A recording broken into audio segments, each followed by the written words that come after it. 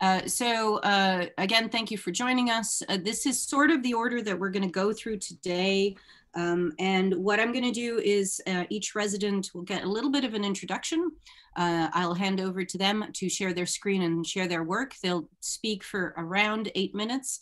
Please fill those 8 minutes with questions in the chat box. Don't worry about Q&A, etc. And this is quite an informal version of Zoom that we're using. And so please ask any questions that you have as you go, and I will field questions to the residents unless we have loads and oodles of time, in which case I might point at you to ask your question yourself and unmute yourself. Again, in the usual ways, please keep yourself muted to make sure that you can hear everything the residents have to share. And that is it, I think, from me. So the first resident who I'm going to introduce is Élvia. And I'm going to do this super inelegantly, but Élvia is a design researcher, wannabe activist, compulsive drawer, and dressmaker. She's currently investigating the politics of participation and accessibility as part of her PhD at the Technical University of Eindhoven. So Élvia, the floor is yours. Thank you, Alex, and hello everyone. Nice to see you all. I am just going to share a video, which will be my presentation, and hopefully this will work for everyone. Hello, my name is Élvia, and my response to the Low Carbon Design Institute residency comes in the form of a commitment to sustained engagement with local community-led initiatives as a way of exploring climate justice. Practically, this has translated into a hand-drawn mapping initiative of community food-related projects in Portugal. This initiative sets out to sketch the relational ecologies of food cooperatives with the communities themselves. In doing so, the hand-drawn maps reflect and prioritize the understandings and stories that are important to the communities right now, thus defining their purpose. In other words, the stories told in these sketches and what they're used for emerge from the communities themselves and thus become of use to the realities from where they're coming from. As I'm speaking, I'm showing some hand-drawn sketches on transparent paper layered against a number of colorful backgrounds. Sketching is part of my practice. I use it as a tool for knowledge building and sharing. Done together and over time, these sketches are a way of collective wayfinding. In the 25 days of the residency, I documented the talks, the resident discussions, and I also interviewed most residents. At the end, I structured my response through them and used them to conduct my response in real life. My response is contextualized within the space created in LoCDI for regular and ongoing discussion about climate change in the context of each resident's creative practice. Of particular relevance to my practice is the focus on locality and community organizing as a way to navigate climate change, thus framing it as a political issue and pushing the conversation towards climate justice.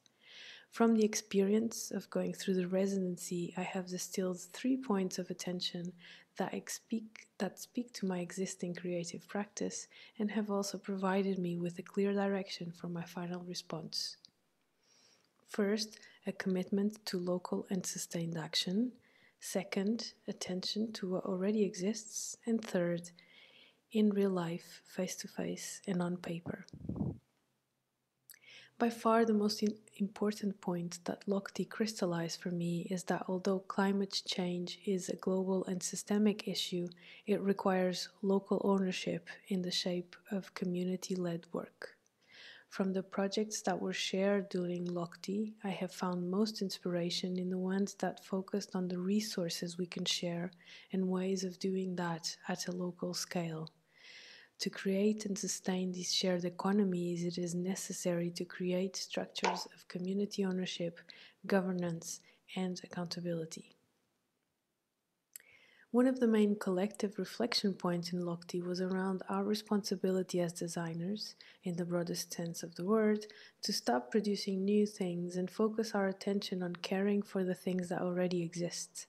In my own practice, this means starting with the spaces, the platforms, movements, initiatives, etc., that already exist or have existed, instead of creating a new proposition from scratch. This allows me to position my interventions as a layer of attention on the works of others.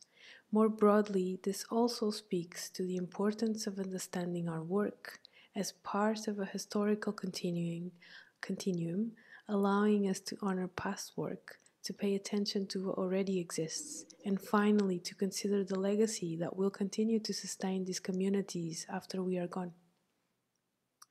The third point is to prioritize in real life action, using Maria Puig de la Bella Casa's words.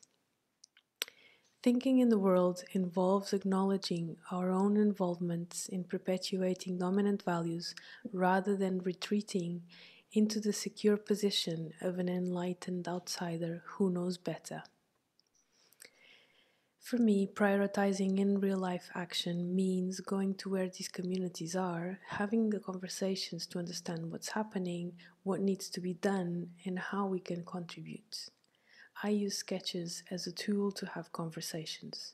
Drawing on paper is an immediate and lo-fi way of exchanging knowledge, creating common ground, and coming out of a conversation with a shared understanding of things.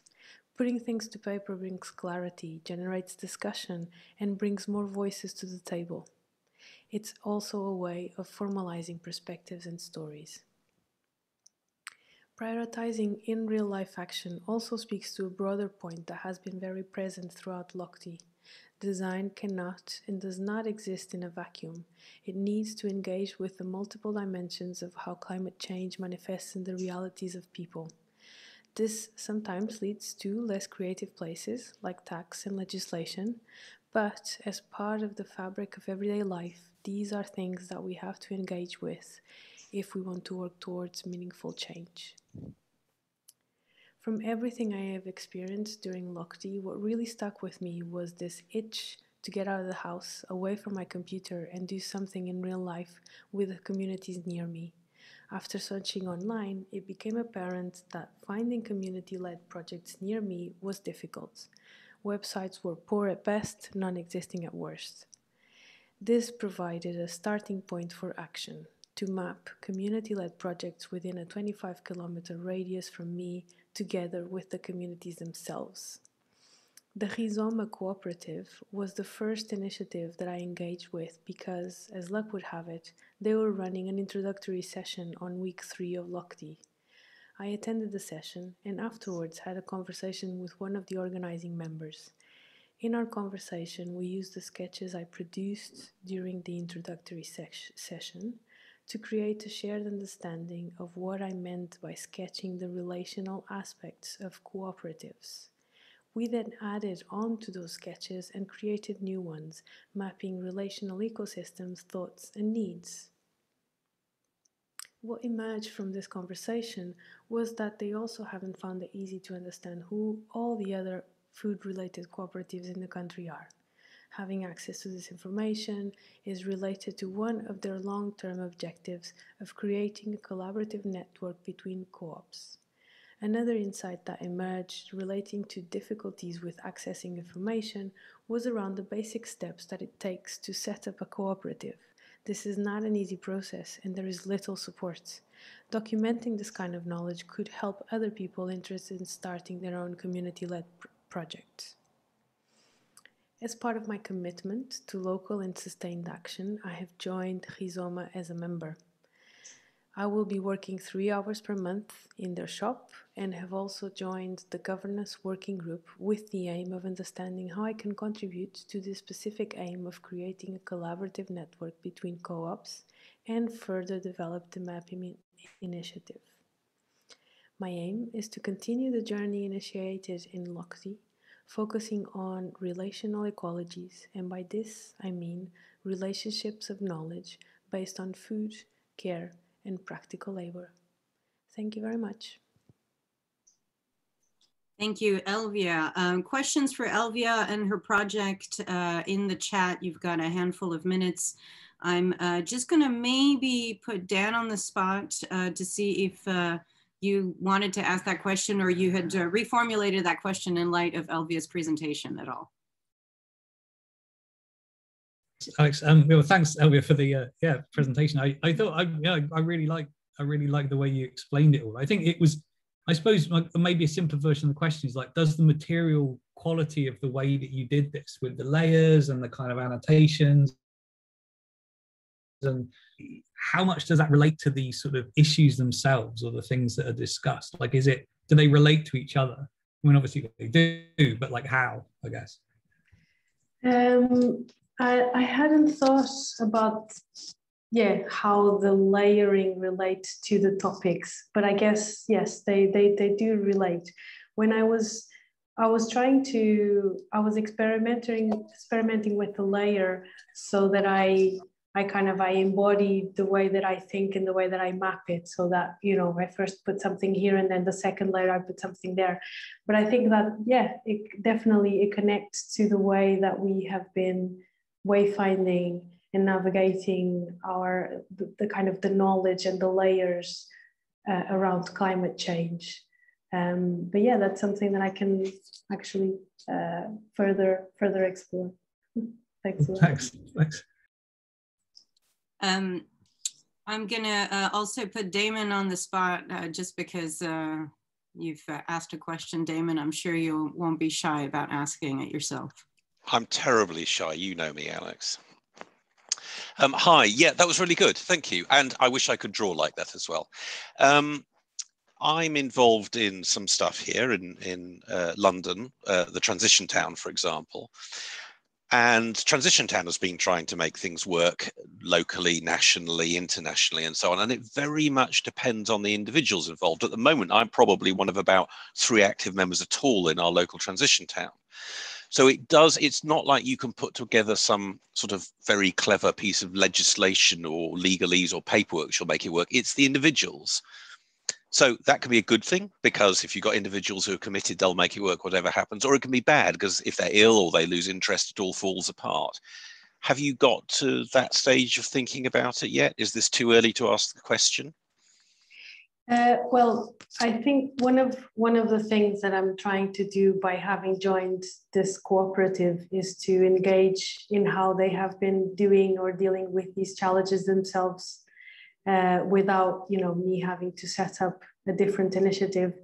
And one thing that they did mention, which might be in some way related to what you're saying, is, you know, there's it's quite difficult to get people to do the actual work that you need to do to be a member of it. And yeah, if people fall ill, then, you know, it all falls apart. So that's an ongoing challenge that they have. So I haven't gotten to, you know, engaging with how they or any other cooperative have, you know, solved that. But I guess, you know, I'll find out. Yeah, it'll be fun, right? And you can't do it by waving a magic wand. It's an ongoing thing, I think. Yeah, I imagine that in most cases these are, I guess, just constant and ongoing things that you have to just continue finding strategies to solve them as they come, and just continue doing that work, I guess. But thanks for the question. Well, thank you. Thank you, Élvia. I'm going to move us on to our next resident, John Nussey. John is a designer, technologist, and entrepreneur with a broad range of experiences. He's also a very good friend of mine. I was very pleased that he could take the time. Since 2006, he has worked across both digital and physical products, and often products that are a combination of the two, including smart home, Internet of Things, or wearable devices. As an early adopter of the Arduino prototyping platform, John Nussey has also taught people of all ages about electronics and programming since 2006, and in 2013 wrote the best-selling technical book, Arduino for Dummies. But that's not quite where he's going to put it this time around. So yeah, John, over to you. That's great. That's almost like an advert as well. That's brilliant. Hello, everyone, and thanks, Élvia, for that. That was amazing. I'm quite jealous of your visual presentation. Mine is substantially less visual, but I'll talk about my experience during the residency. So, as Alex has already alluded to, my background's design and technology, prototyping, building products for people, and that's most of my career has been around building stuff, trying to solve problems. But I've more or less been sort of heads down, focused on either my own projects or client projects, and not had much time to reflect on what I'm doing, what my practice is, or how sustainable it is as well. And I think actually on my way into the electronics industry, some people asked questions about sustainability, and it was more or less laughed off as an impossible sort of pipe dream. And yeah, so through this residency, I was hoping to open my mind a little bit to all the possible ways to reduce the carbon footprint of what we're doing, not just around electronics and technology, but every possible angle. And I had some crazy notes along the way, such as making a glacier, like if we could make a structure to make a glacier, or even planting underwater seaweed forests. And we had a lot of interesting talks from different angles around finance, social groups that could build sustainable ecosystems, circular economies locally. That was very interesting as well. But I think, like, I don't want to speak for people on the course, but I think like a lot of us, it's quite overwhelming because you get confronted with all these different angles that you can tackle the problem from. And some seem to need huge governmental shifts, huge amounts of money, huge culture changes. And I went through a period of just thinking, how am I ever going to like make a difference in this? And some of the points Élvia touched on actually in her presentation is to approach it from a personal point of view. Like, what's your personal experience? What industry are you in?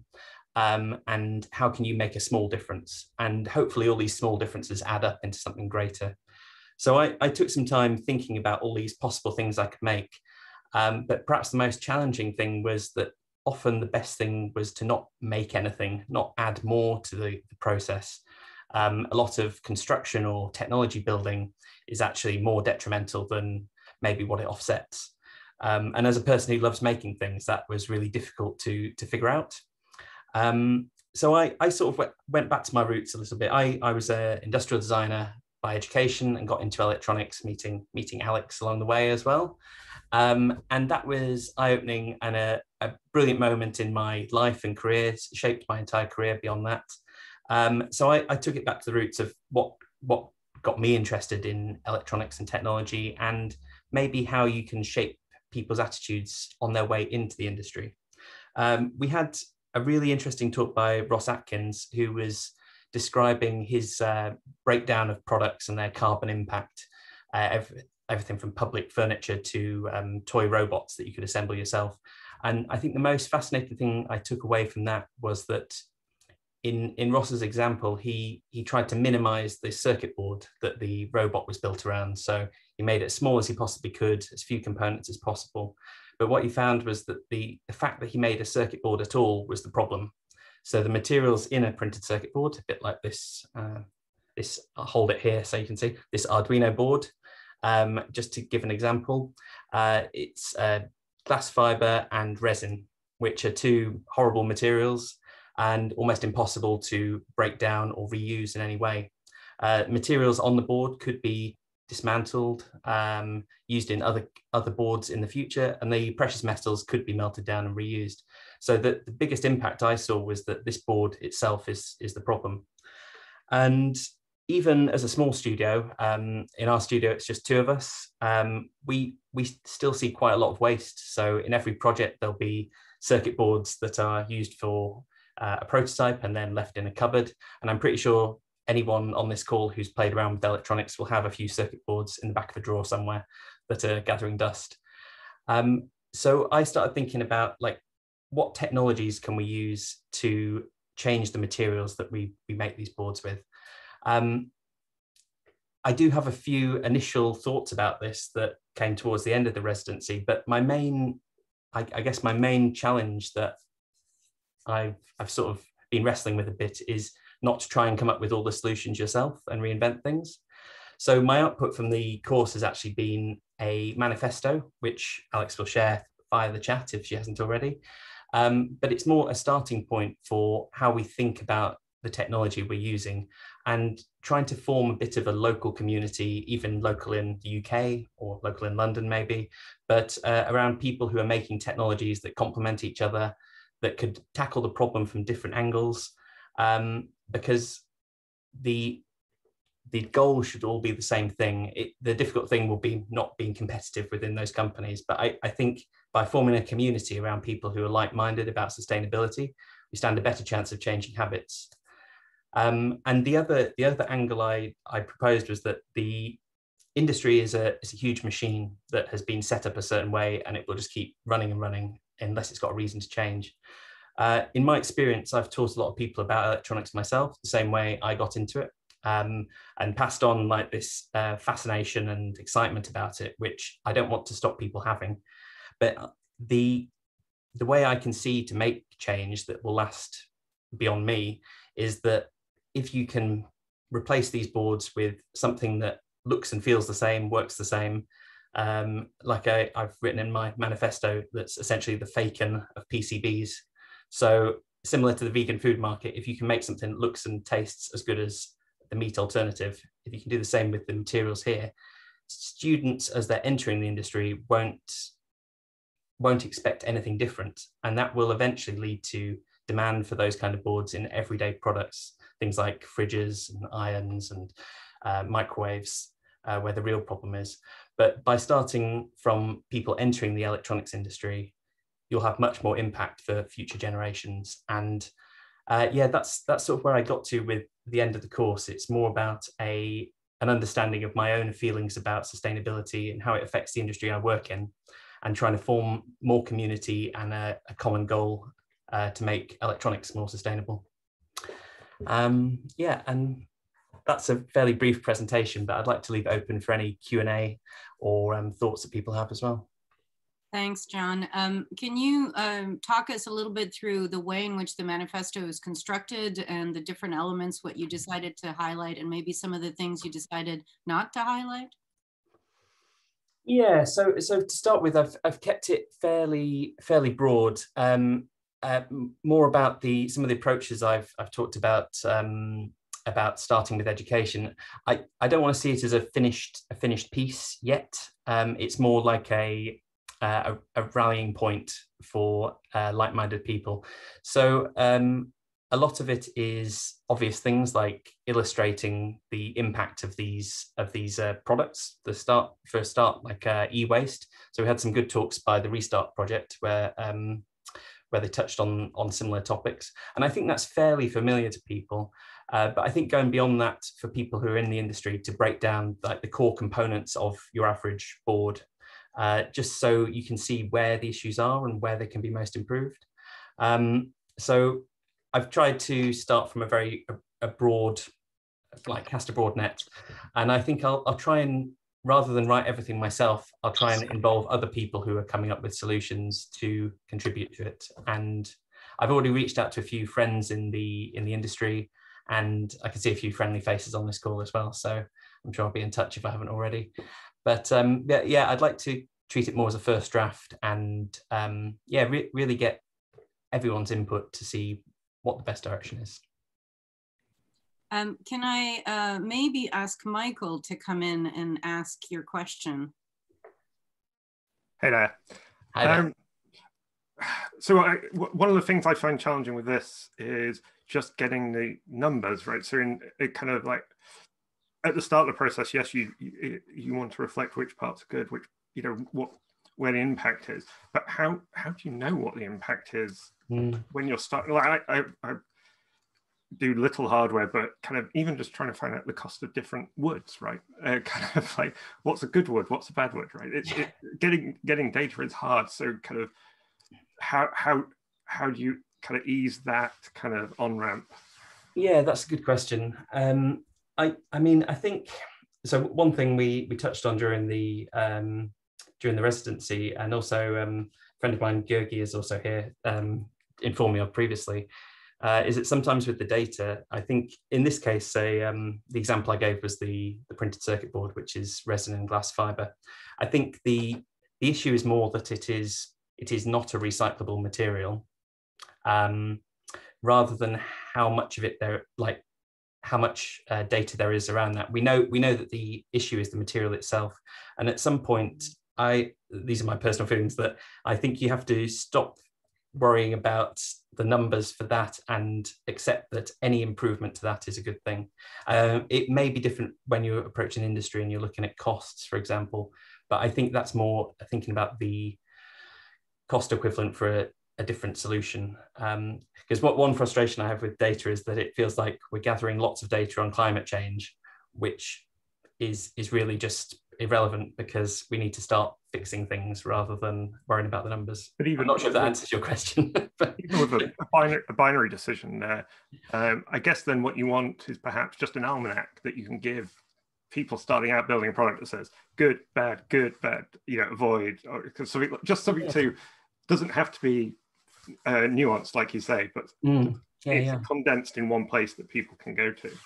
I think that's it. And also, I mean, in this example, because I've worked a lot with Arduino and Raspberry Pi as well, I think if we can get tools like that to take this on board, people will accept a change in materials or something. It's more because this is the first thing they see, and then every circuit board from that is the same.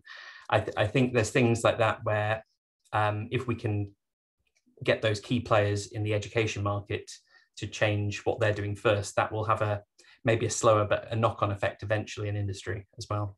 That's what I'm hoping.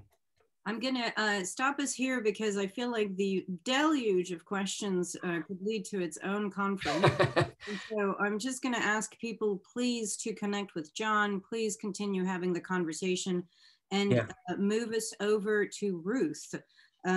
Ruth Shave is a service designer. After encountering service design while studying for an MA in sustainable development, Ruth joined a tech for good startup and has been designing and delivering digital tools that have social and environmental aims at their heart. Hello, Ruth. Hello, I'm just going to share my screen, if that is possible. That definitely should be. It should be. It's telling me to open system preferences. So, yeah. At worst, you might have to come out and come back in again if it does that to you, if you're on a Mac. Yeah, I think it's asking me to do that. We will see you in a second then. Oh, here we are. Here we are. Can everyone see this now? Yes, it's loading, and we should be able to see it shortly. Amazing.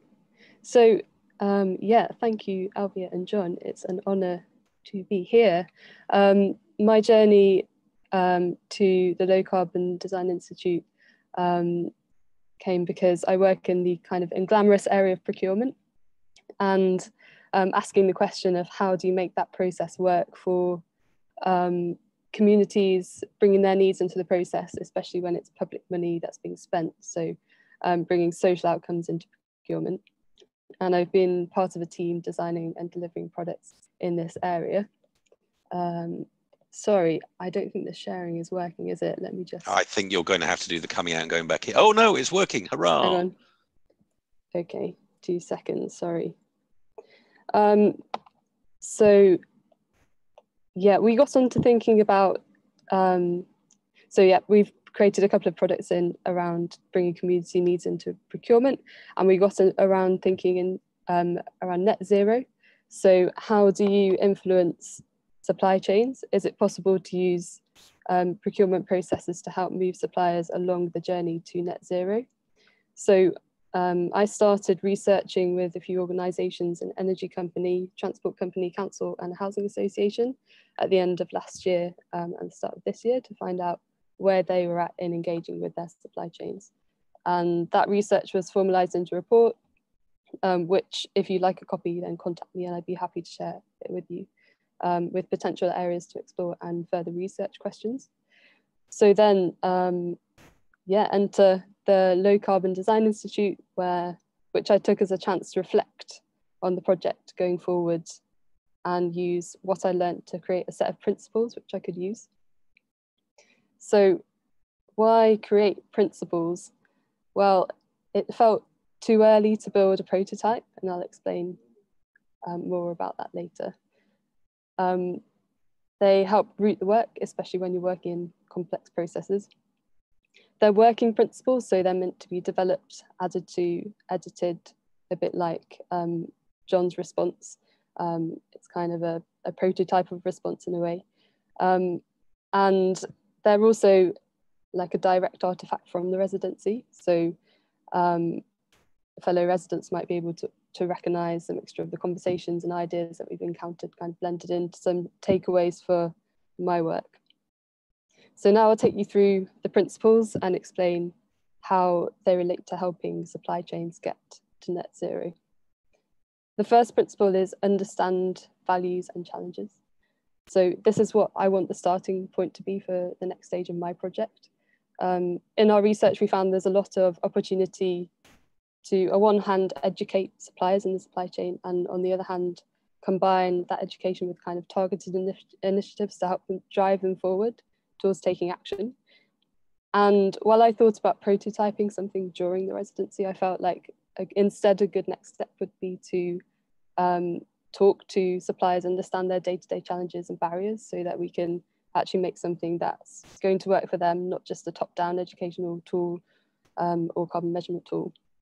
Because if we can problem solve alongside them and add their perspective to the mix from the start, the end result is going to be so much better. Help create ownership.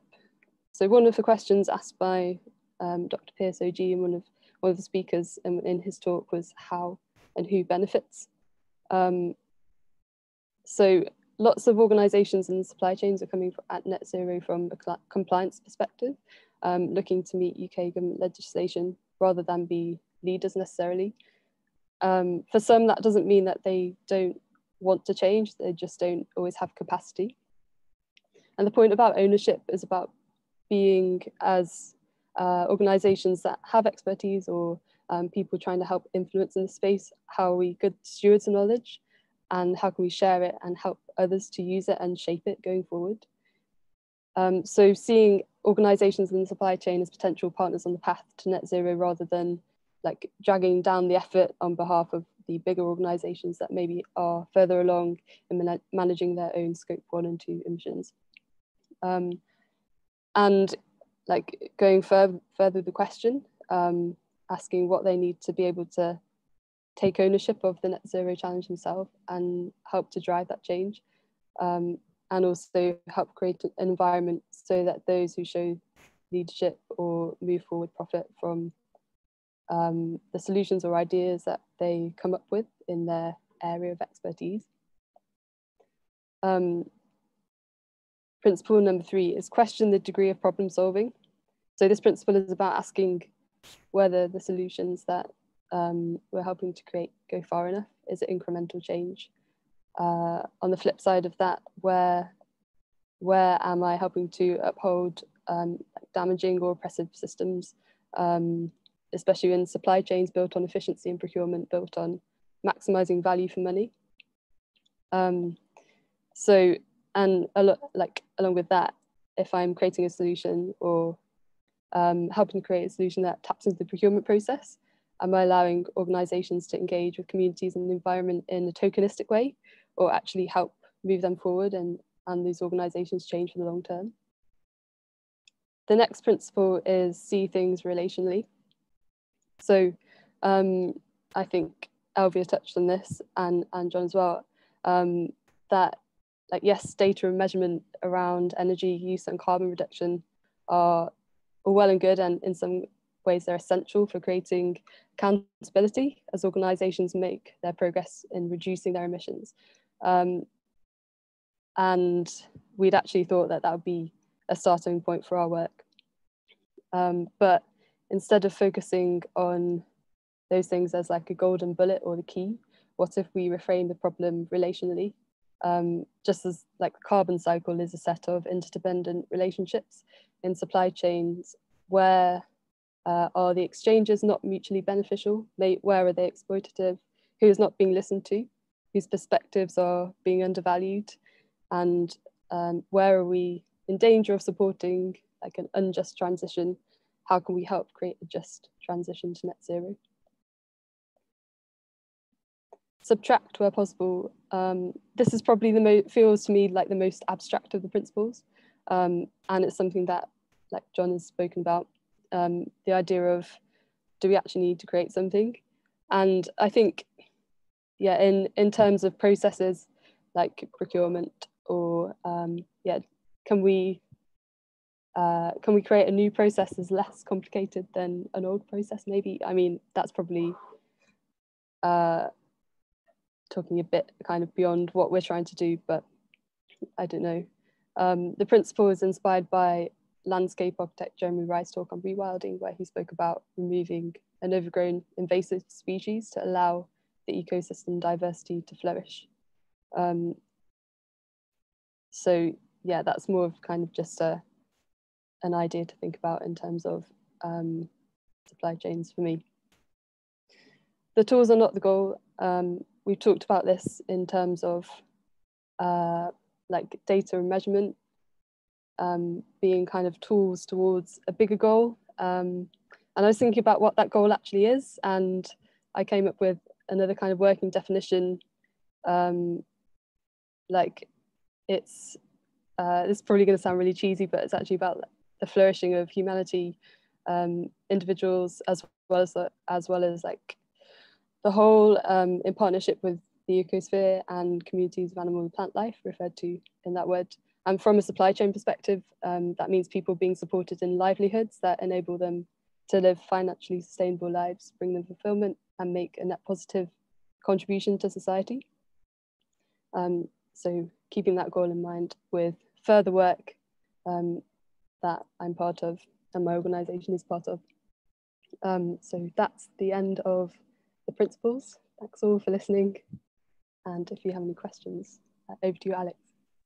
Thank you, Ruth. That's fantastic. Can I get you to reflect for a minute or so on the applicability of these principles, do you think, in the format that you anticipate they might take through your work and through the partner conversations that you have, and just the ways in which people tend to speak to each other, which is not usually through principles, but through either actions or spreadsheets or presentations?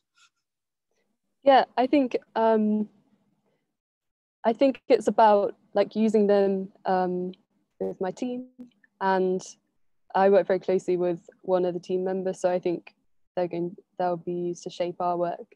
And then the ideas that we bring as an organisation, kind of pitching ideas to work alongside contracting authorities to use and pilot within their organisations. But I think, yeah, I mean, I could have picked one of these principles and dug in deeper to it. So there's opportunity for me to do that as well, and yeah, and dig deeper and maybe create some more outputs based on each one, or create more writing. Yeah. It sounds awesome. Thank you so much for presenting your work to us, and again for everyone on the chat. I'm always just pushing people, and please do have a look at Ruth's article on the website. Next up, we've got Karl. Karl has a diverse background covering areas from social entrepreneurship to business development to event design. He's now bringing his focus to the intersection of design and climate/sustainability. Having just completed a diploma in design thinking for sustainability, he's taking his passion for UX and storytelling into this new realm. Karl, thank you so much, and over to you. Okay, cool. So that intro does me fine, and if I'll just go straight into it. So I think I probably explored maybe 5 or 6 different things for this residency in terms of responses.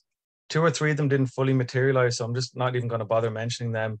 So I'm just going to look at three things in particular. So first one is a hackathon, then we're going to look at some guilt, and then we're going to go into language. And Ruth has kindly offered to do the guilt aspect of this. So just a little background. I found out about a hackathon. It was a space data hackathon that was going to be, it just happened last weekend. And I knew it was coinciding with the deadline for the low carbon design. And I thought, is it worth being part of this? But it was something I really wanted to. And I thought, look, I'll only take part if I can bring something or bring an idea or create something that's going to be relevant to the low carbon thing. So I'm really passionate about sea swimming and water quality.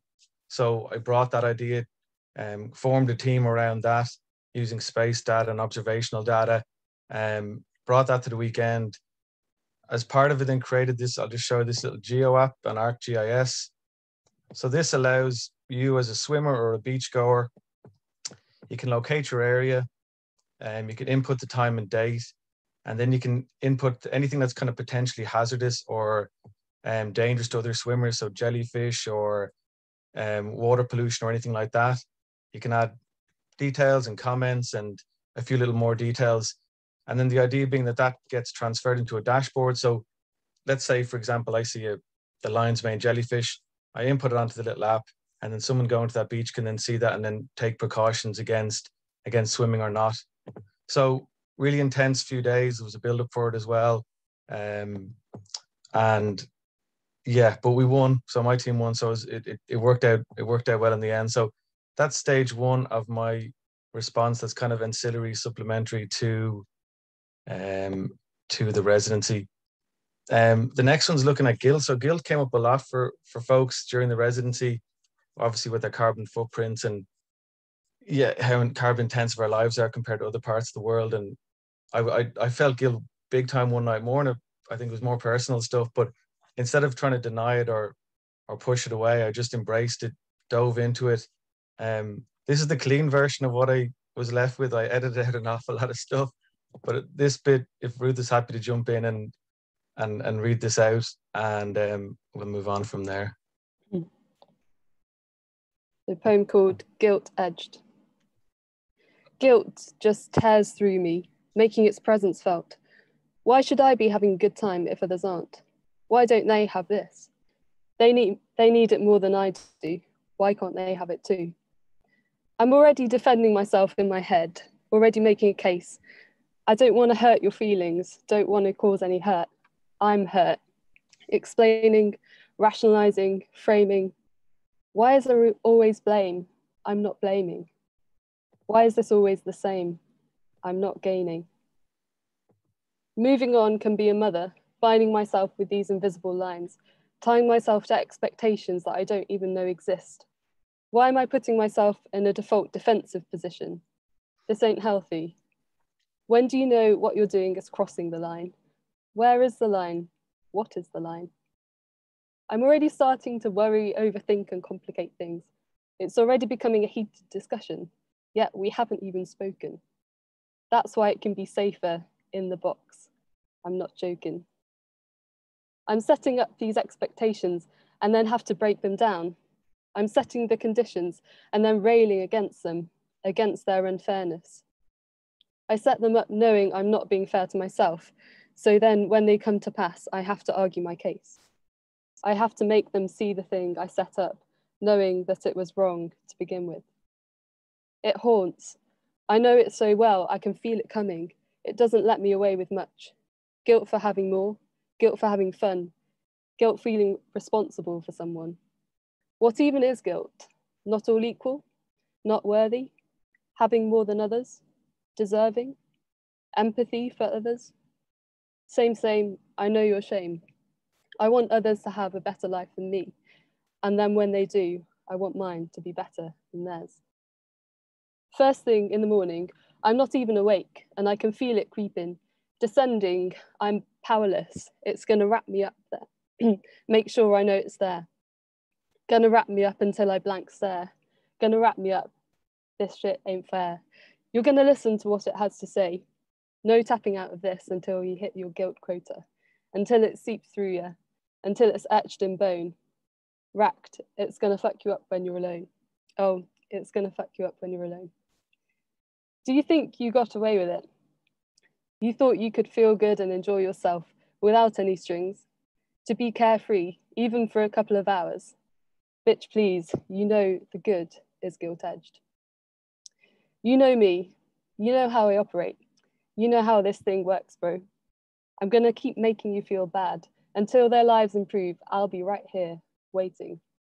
Waiting for you to momentarily forget about them, just so I can remind you, painfully. So you feel it, so you don't get used to it. so you don't forget it. I'll be seeing you again soon.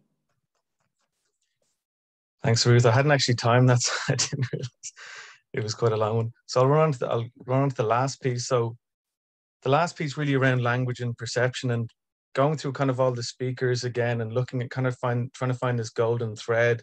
And this was the one that kind of came through, and it's not an exhaustive list, but just some of the reference to that from some of the speakers, like Adam spoke about, two people might be using the same words. Jeremy said about the question about people's perception. I'll just pick out some of the main ones here. Fraser talked about the precedent in the language, and Dr. Pierce talked about the idea of language. So that was a kind of common thread I identified. And as I was looking back over the talks, I started to kind of assemble a kind of compendium of terminology, of concepts, some that I didn't fully understand, some that I knew quite well, some that we made up as we went along. So that kind of became this top 100 terms. And then the idea was that I'd kind of document my understanding of them in this moment in time without kind of referencing or looking them up, and then I could use it as a marker for the future. So there's still an awful lot to do there. And then the last thing I'll show you, I'll end on a kind of fun thing. So my idea was then to kind of translate these concepts, some of them quite nebulous, into something a bit more concrete. So I was thinking the idea of turning them into brands. I'll just show you a few of these that I put together. So the first one, fragile rock, that was a typo, I think, for Fraggle Rock, but then it kind of became a thing, and it's a perfect metaphor for Earth. So I like that one and use that one there. Then we talked about this. This is Slough. This is the Irish word for nori seaweed or laver seaweed. That might be familiar. So I took the slack thing, it kind of sounded similar, and reworked it. And I like the community aspect of what once would have been a community endeavor of seaweed harvesting, and then obviously the community of slack. The next one then, Michelle talked about this song Despacito, that because of its billions of views, its internet carbon footprint is like 850,000 barrels of oil. So that just blew my mind. And I took if anyone remembers Spaced, the TV show, I took that theme because I just thought it was such an out there, vast number. Priya talked about Buckminster Fullerene. So I took the Buckfast tonic wine and made it Buckminster Fullerene with the icon here, and that idea of energy. And I think that's a drink that is renowned to give you a lot of energy. Emma's not here, but she talked a lot about universal basic income. So I guess that one's for Emma. And then finally we have Fraser Stewart talked about being a class trader. So I just took Reebok's classics and I said it's okay to be a class trader. And so that's all of those together. And that is me. I'm probably over time. Thank you. Thank you, Karl. That was fantastic, a fantastic array of responses.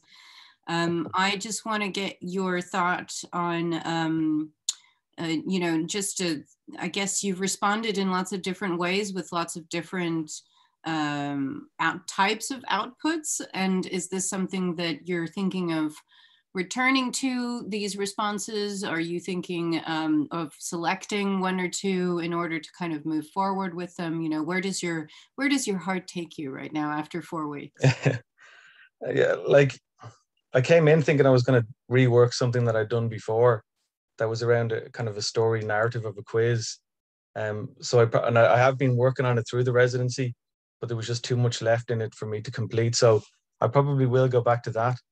I do love the idea as well of turning just concepts into like that, something more of a tangible brand, especially if it's a nebulous concept or something you're not familiar with. Maybe it's to do with the design or climate, and try and anchor that a little bit more.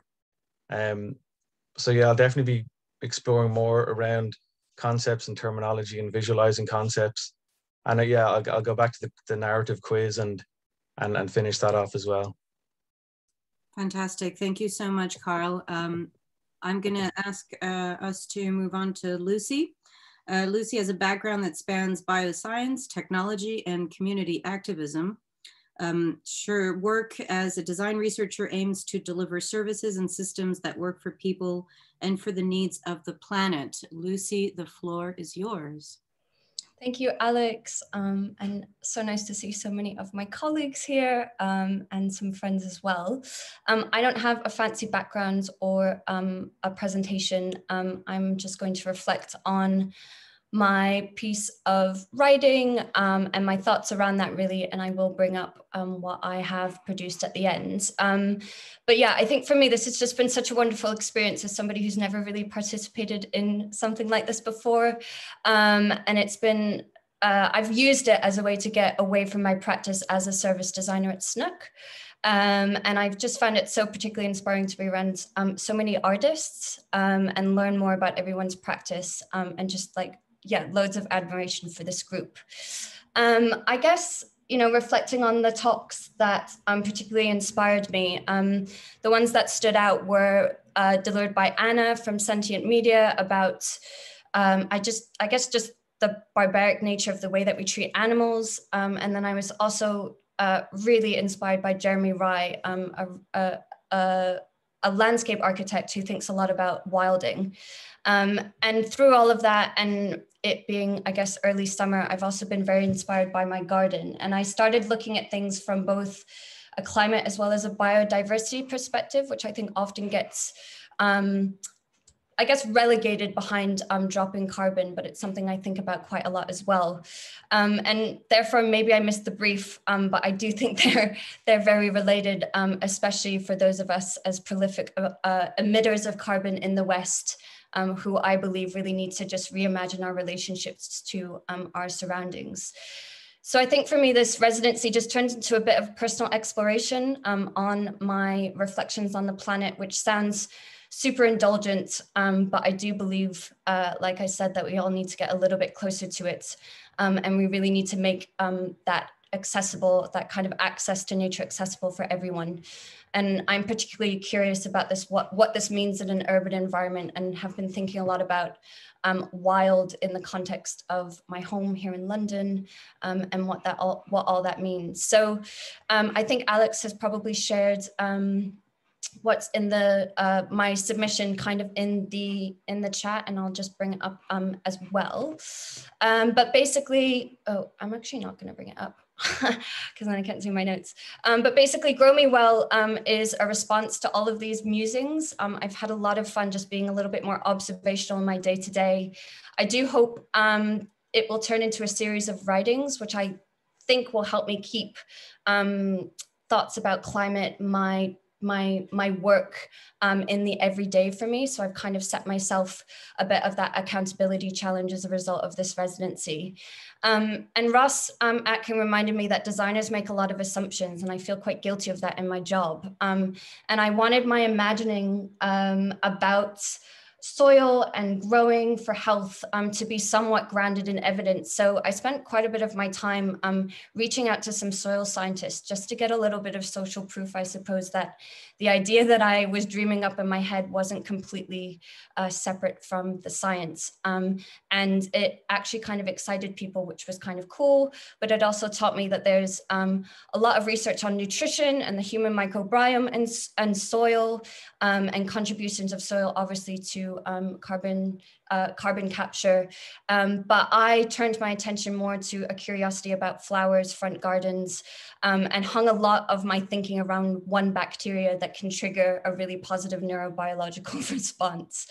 So really, I just kind of wondered out loud, and this was my submission, about if it would be possible to identify what the right kind of bacterial and fungal mixes for a person's individual health, and suggest plants for growing that are sustained well in that mix. So delivering gardens that are planted based on those interactions and not just aesthetics. It turns out this isn't a totally outlandish idea based on the conversations that I've had out of the research aims of most soil scientists. And I think really relevantly, like, we just don't really have the tools to measure the complexity of the microbiome of soils and how that interacts with our neurobiology, which kind of floored me and humbled me at the same time. And I guess the other little fun thing that I had, which I will bring up on the screen, is what I guess while I spent a lot of time thinking about, I hope you can all see that, thinking about these types of things, I actually saw a bee that I thought was dead in a flower, and I brought it home, and it ended up getting nestled in a larger flower that I kind of cut out. And the bee wasn't dead, it sleeps it was asleep in this flower. And I don't know why I found this so inspiring, but I think as a bit of a criticism of our kind of consumer culture, and as a bit of a laugh, because I think we do need to find lightness in and around climate. I made this luxury bee bed ad as an endorsement for my new series of writings on provocations on the planet. So I hope that keeps things a little bit light and fun. And I hope this will be the first of what I intend to make a couple musings on the things that I'm thinking about as a result of this residency. So I'm just going to leave it there and then open it up to any questions. Thanks, Lucy. That was fantastic. Mariana, did you want to reformulate or formulate a question for Lucy? Lucy, yeah, you talk about your personal life and your personal interaction. I'm very aware of the fact that everything that we do is basically, or everything that we interact with, basically we do and interact to build the life that we want to live. And even companies that are profit-driven, they are profit-driven based on the lifestyle that we want, and then we pay them to deliver whatever products or services can help us live our lives.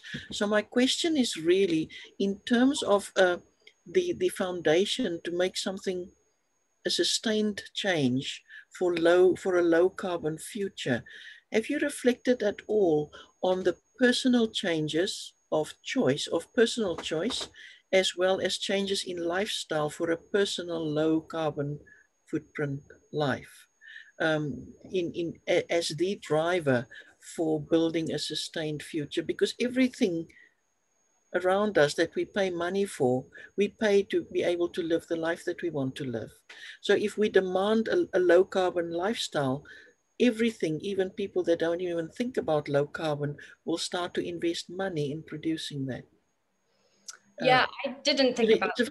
It's a question for reflection. It's not, yeah.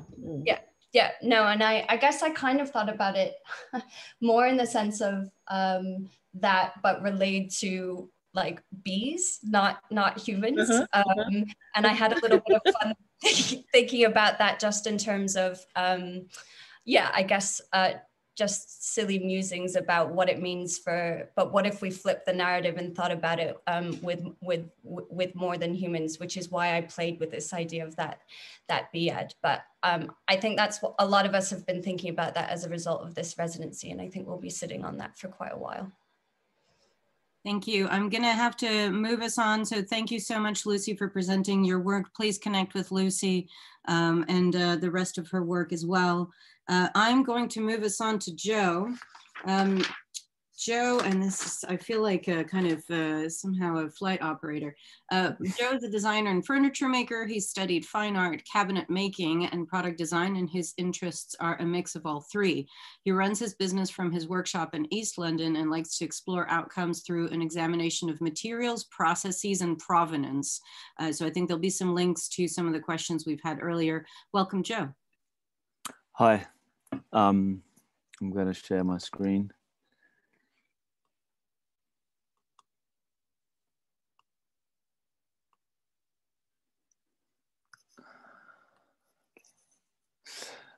Oh.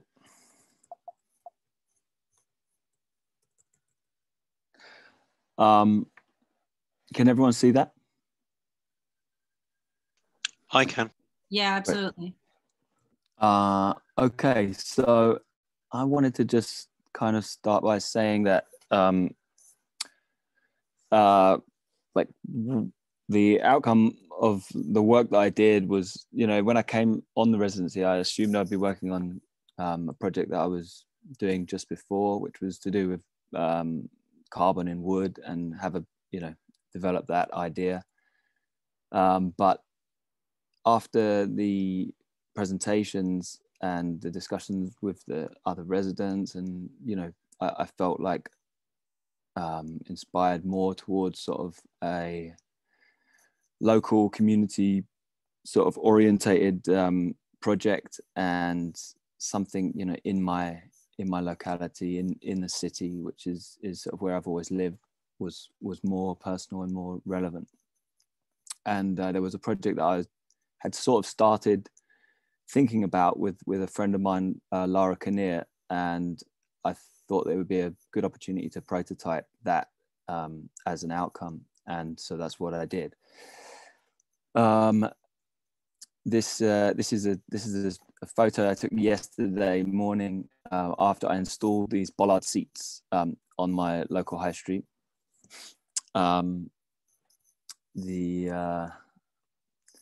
So it's a project that aims to put additional seating in the public realm, repurposing existing street furniture to divert functionality towards more socially focused uses.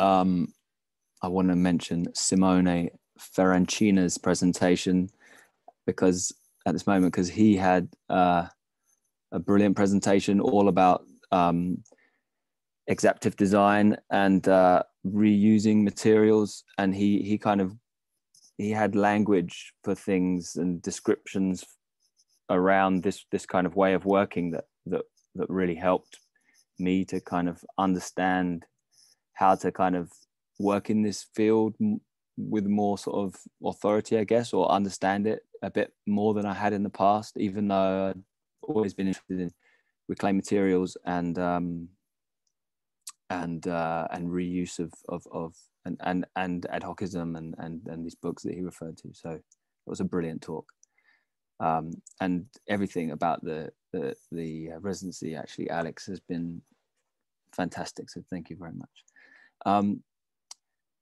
So these I'm going to just present like my design methodology really, but I'm just going to read this other bit out.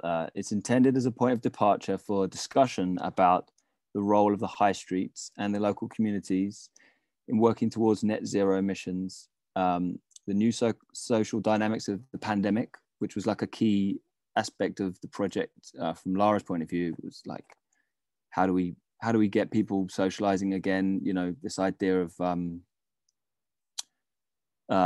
spatial distance rather than social distance. That's one of the things that she came to me with as this sort of focus, which I really liked. And then as well as just child safety, space for play in the city. You know, these are things that I really relate to.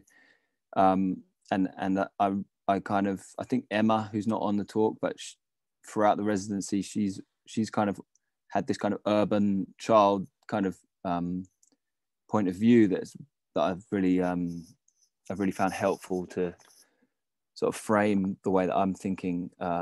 So thanks to Emma as well for all her sort of inputs on the discussions. But it's just a seat as well. I like to say that because, you know, ultimately it's just a seat, right? Okay. So here is the road that I chose to make some street furniture for. It is Chatsworth Road. It's in my local area.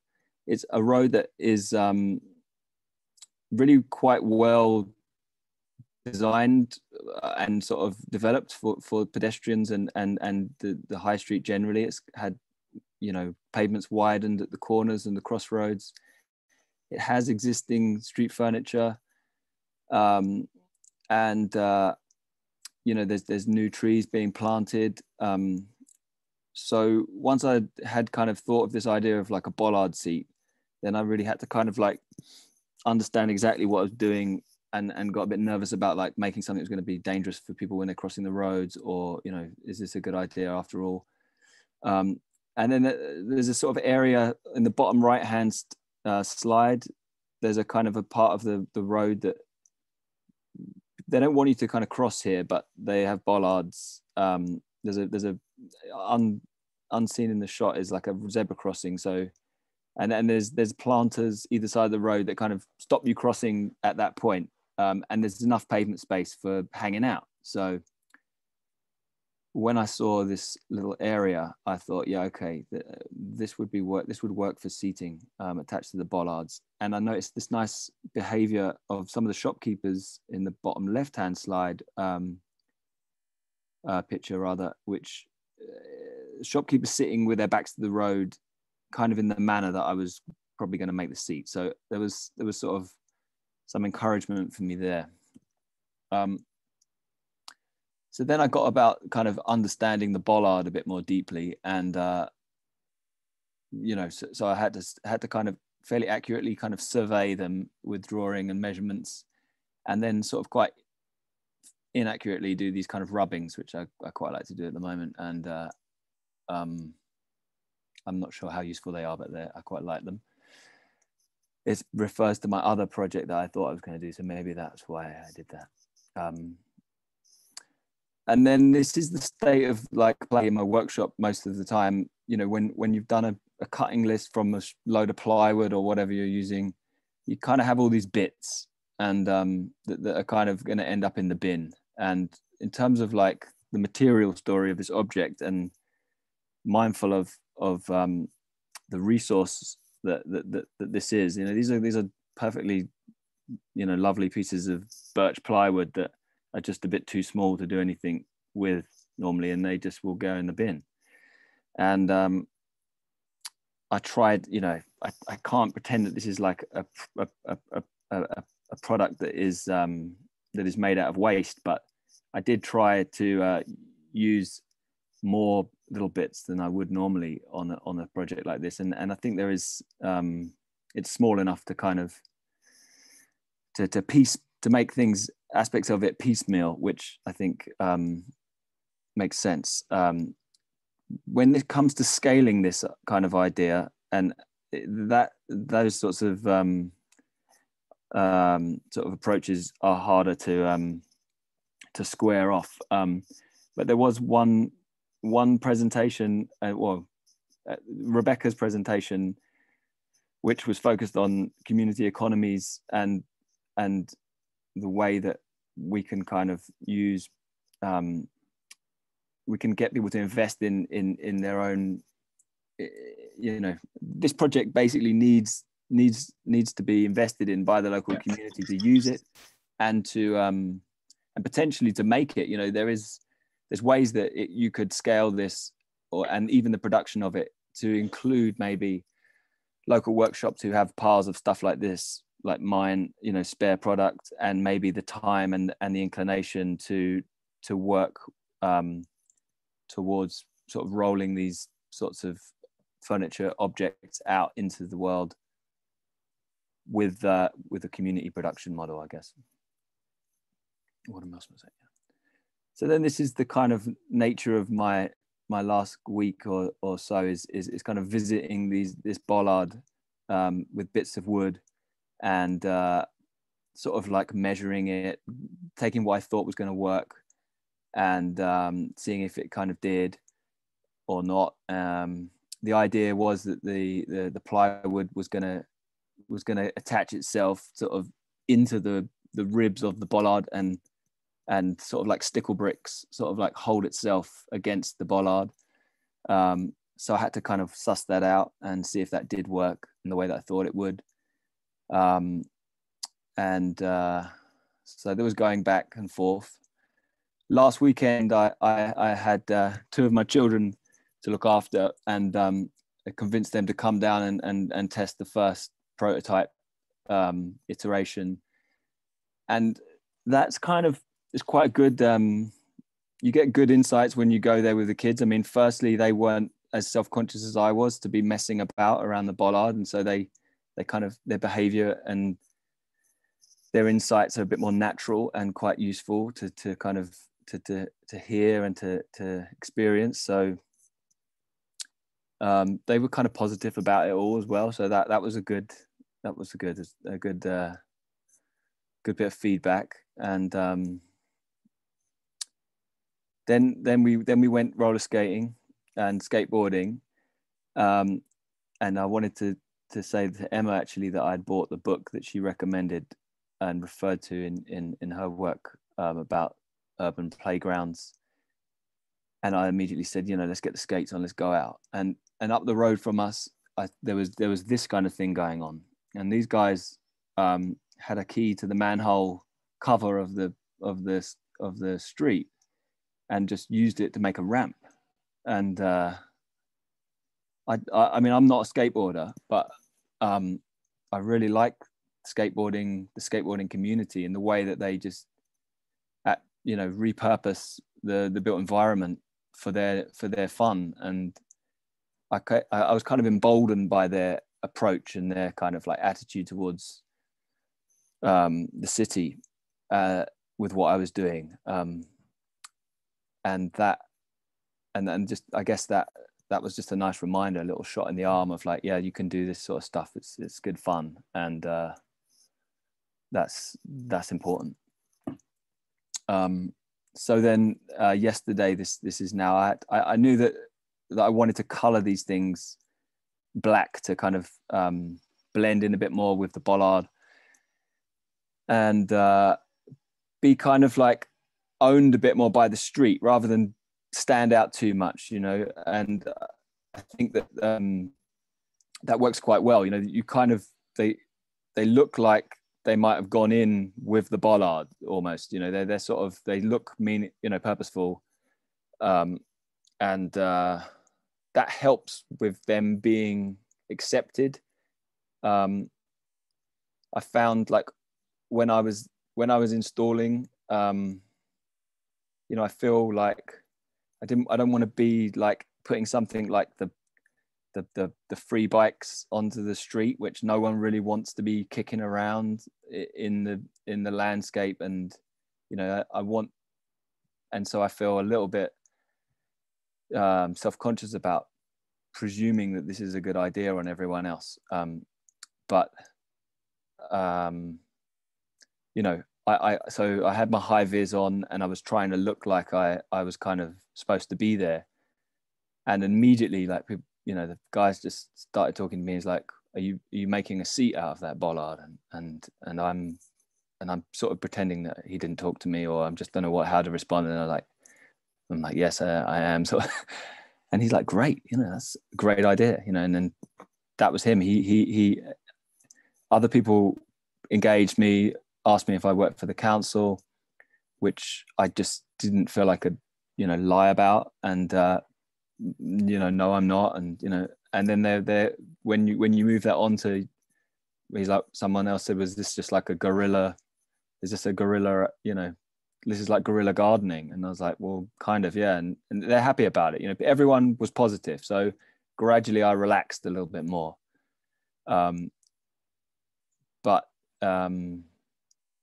Yeah. What am I going to, let me read some of this. Ad hoc net. Yeah. So you can. Joe, I'm giving you 1 more minute. Okay. I'm going to move on then. That was it. This is just some final pictures. I wanted to talk about the way that the street has like a lot of cafe seating, which you can see in the top picture here, but it doesn't, it's commodified, it's for,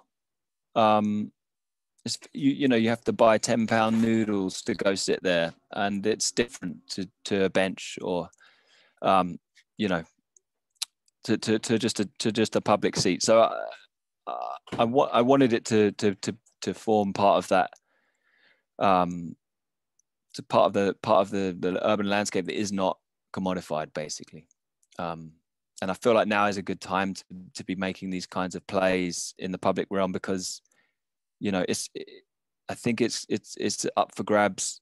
There's lots of changes to the way that we're interacting, because of the pandemic. And I think that, making city spaces, public spaces more enjoyable and more fun is healthy for everyone.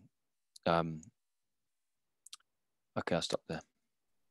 Thanks, Joe. Can I just call Lara up just to get your take on this, because obviously this is something that you've contributed to and worked with Joe on, and I just thought I'd give you the opportunity to just give us the town planning side of the story in terms of how feasible these kinds of experiments are.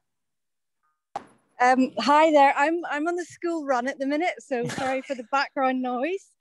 And I missed a little bit of your question, but I think it was around how we can make more of this happen and make the street a good place to be. Is that right? Yeah, let's go with yes. Yes. Do you want to repeat your question quickly? Is that no? That would be great. It would just be great to get the other side of this, which is obviously this was an experiment done in this context. But how do you imagine working as an architect? How do you imagine this being taken up more in our city? I think it depends on who's doing it, and I think that in itself is a big question. I think collaborating with Joe on this has been fantastic because we took an idea and a belief that our streets need to be ready for us coming back together again post-COVID, whenever post-COVID or variations of it might be, and they aren't ready at the minute. And what we've seen over the last year is the streets being taken up by highway furniture, which isn't very friendly and certainly not to kids. So we need our public open spaces to be a bit more encouraging of us building up trust again to come back together. And I think it's going to be really hard for councils to work on that, certainly to do it quickly and in a meaningful way. So I think this sort of collaboration and direct action could maybe spur on some things happening at different speeds. And Joe and I have talked about how we could approach some other landowners that might start piloting it and trialing seats and perhaps other furniture, because we know there's so many good ideas out there, but it really is about trying to make it happen as swiftly as possible. Otherwise, we'll miss a golden opportunity to reclaim the streets in ways that really allow us to come together. That's fantastic, Laura. Thank you so much for just contributing. I'm sorry I've put you on the spot in the middle of this. No worries.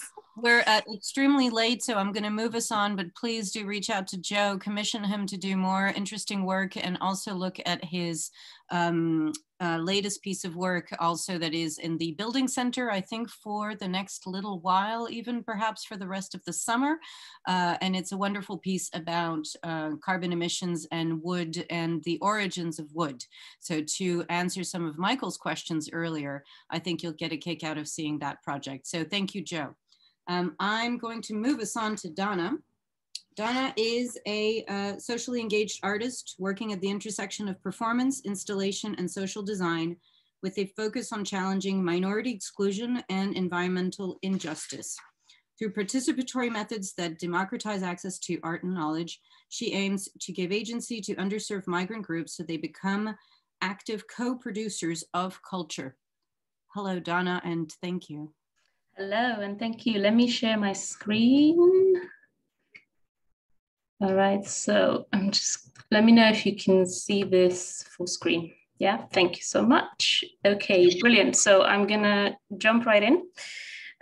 So my name is Dana, as Alex said. I moved to the UK 12 years ago, and I left my home country as an artist and landed here as an immigrant. So I was told I was part of a country called Eastern Europe, which I'm sure much to no one's surprise is a country that doesn't exist.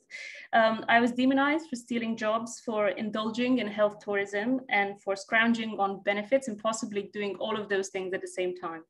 So predictably, all of my work is informed by immigration and displacement. However, I am also a white woman with a lot of privilege and access to education, skills, and knowledge. So I have used all possible arts mediums to tell the government, tabloid media, and Priti Patel with her catastrophic new plan for immigration to get knotted.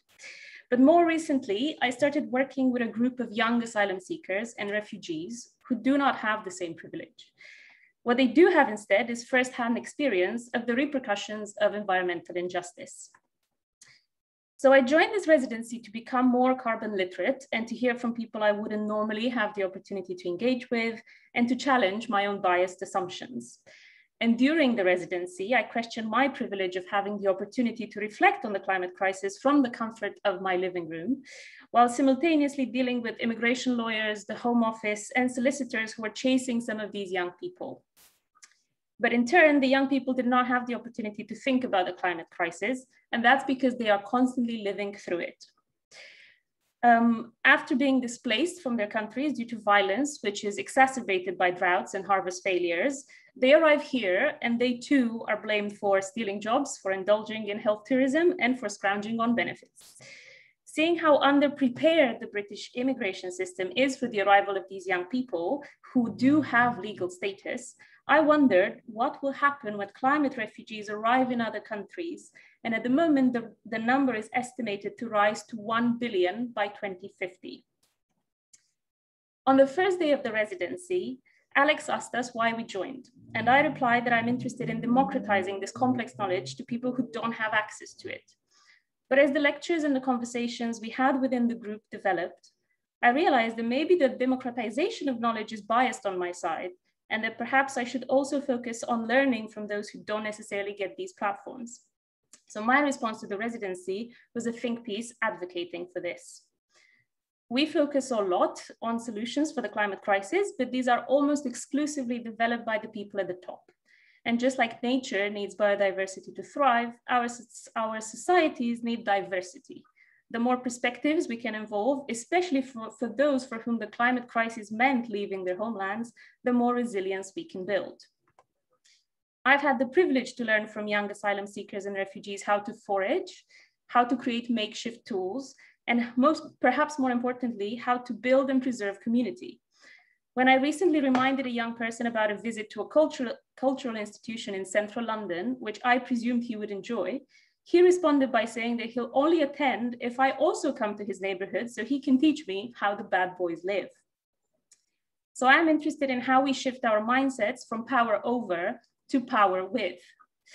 Instead of creating new designs, perhaps we can truly question if privilege can be designed out, if racism can be designed out, if patriarchy can be designed out, and if colonialism can be designed out.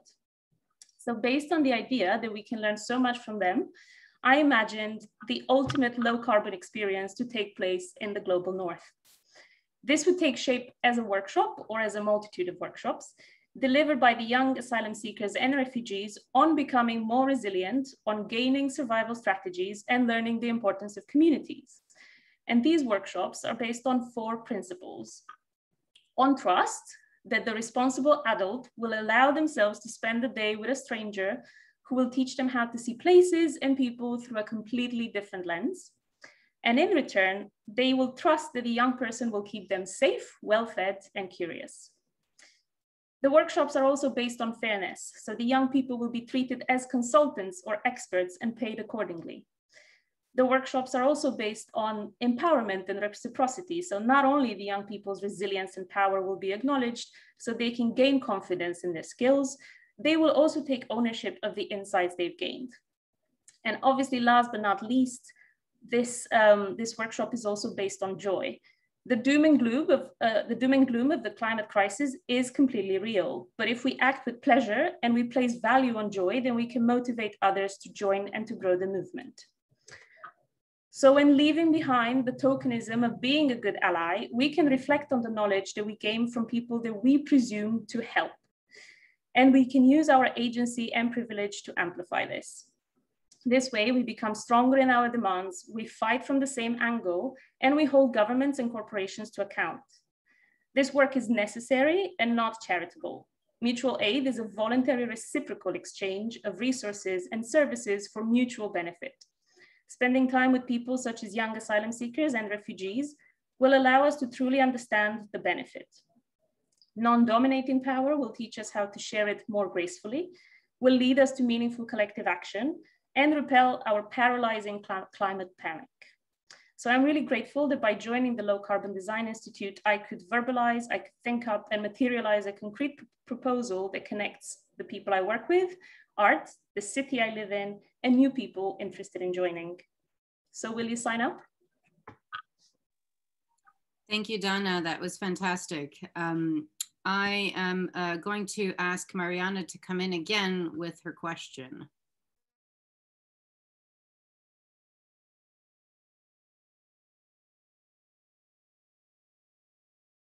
Or maybe not.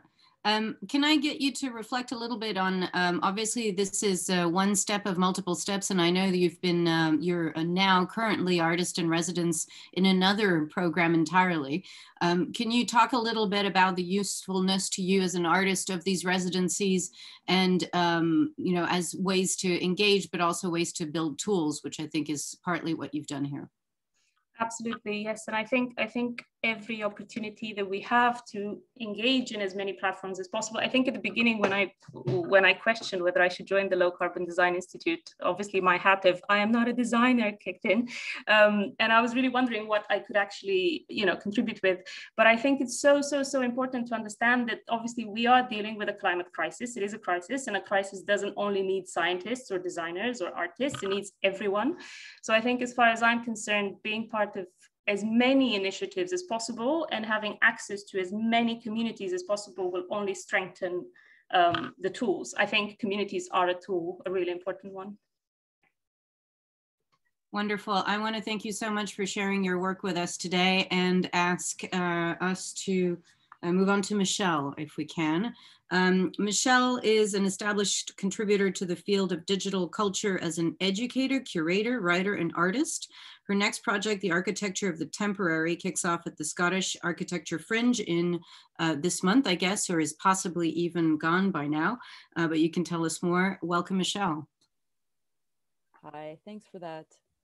I'm going to share my screen. Dun, dun, dun. Share away, okay, and tell you a bit about my project that I created. BB. So BB is really a love letter that I wrote. It's a word that comes from the Dutch words buurt for neighborhood and a shortening of bibliotheek, which means library. And the Buurtbiebs are the spontaneously organized, multilingual, communal neighborhood bookshelves of Amsterdam, where I live. The Buurtbieb is I would say, beloved Dutch cultural object. And in its most simple form, a Buurtbieb is simply a bookshelf or some other piece of furniture that gets left on the street where anyone can take a book or leave a book. And sometimes other items creep in, toys or puzzles or even leftover food. I've seen a wide range of things, always useful things. And the contents of the Buurtbieb, especially the books, have an incredible range, I would say, from things like outdated tech manuals. There's a lot of the For Dummies and the other kind of series there, unfortunately not of the most recent technology, to things like children's books. Some Buurtbiebs specialize in children's books, actually, and romance novels and Eat, Pray, Love, anyone? It's a it's still available, I think, on this one outside. They're also noticeably multilingual, which I love. The books are mostly in Dutch, of course, in Amsterdam where I live, but one can also easily find titles in many other languages. English is a common one, French, German, Italian, many more.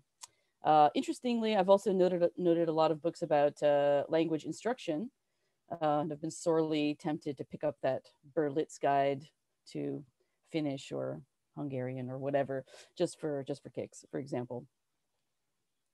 The Buurtbieb is a temporary street architecture which moves and changes. The simplest one is just a crate balanced on the wall like this, or a spare bookshelf pulled onto the street. Some are more planned, with doors that close, ornate paint jobs and signage like this one that closes at night and is clearly marked as our neighbor Philip's Bieb. You can buy quite fancy ones online as well if you don't feel like making one yourself to install in your neighborhood, or if you don't have a spare Billy bookshelf. You would think that these things would be quite chaotic and there would be a lot of trash and garbage that would accumulate, but it's extremely rare to spot a Bieb that's been taken over by junk or that's spilling into the street. Usually the many hands of the neighborhood make the Bieb tidy and keep it full of mostly books and other occasional useful things. Of course, it's not just a Dutch thing. These are documented as being in numerous other cities across the globe. It's kind of a universal thing. But I've had some time to look at the trend as it unfolds here. And what's striking about it is that it's so popular. If you walk around, just go walk for a little while in any given residential neighborhood, it wouldn't be strange to come across several of these. And it also fits well with other informal sharing mechanisms here, like we have the kringloopwinkel, a place where a wide range of objects like clothing, furniture, appliances, cookware can be dropped off and either picked up for free or purchased for a very low price. So there's a really active attitude towards sharing going on here. During the Low Carbon Design Institute talk given by Rebecca Trevelyan, she asked the audience to meditate on and to share what they thought of when they thought of the phrase sharing economy. And I didn't speak up, but just reflected in the text chat that to me, it had become mostly a buzz phrase that was useful cover for socially and ethically dubious platforms. It led me to think of Airbnb in particular, a sharing platform that's done extreme damage to Amsterdam's neighborhoods, to the point where the city's been forced to really heavily regulate the use of the platform. I could go into details there if you want, but it's really very interesting, the measures that they've had to take to combat the way that Airbnb has done damage to the really pressed housing market here. And so I was really struck by the Burt Beeb and what it represents as being something really rare in its simplicity and purity. It's a popular form of sharing, and in particular knowledge sharing, and it works, and it's unfunded and unregulated by anyone in particular. I've been photographing these sites for a long time, kind of informally capturing dozens of them on my smartphone and then uploading them to my Instagram. But the opportunity that this residency provided compelled me to go back and take some more better shots with my trusty Nikon. And I intend to continue to revisit and reshoot these sites to better document them. I then took some of the photos and rasterized them and experimented with rhizo printing different representations of the Burt Beeb locations overlaid with text. I considered multiple options here. I was thinking of using a laser cutter to engrave the book covers and then put the books back on the shelves and things like this. But that didn't strike me, the fumes it creates are so toxic. It didn't strike me as very in tune with the aims of the residency. So I settled on rhizo printing because it's one of the most environmentally responsible printing options. It's a cold process and it uses soy-based inks. It's also prone to error and not archival in the least. So that also kind of appealed to me as being in tune with the spirit of the Burt Beeb, since they themselves are temporary and unpredictable structures. So lastly, the thing I tried was to treat the Burt Beeb as a kind of network, broadcasting network, so to speak, that I could use to publish as a publishing platform by making a zine. So over the coming weeks, I'm curating and distributing texts around a lot of the themes that we explored in this residency: environmental responsibility, notions of prosperity, abundance, personal responsibility. And then once I've assembled these texts, I'll put a rhizo printed cover on the zine and distribute them through the local Burt Beebs.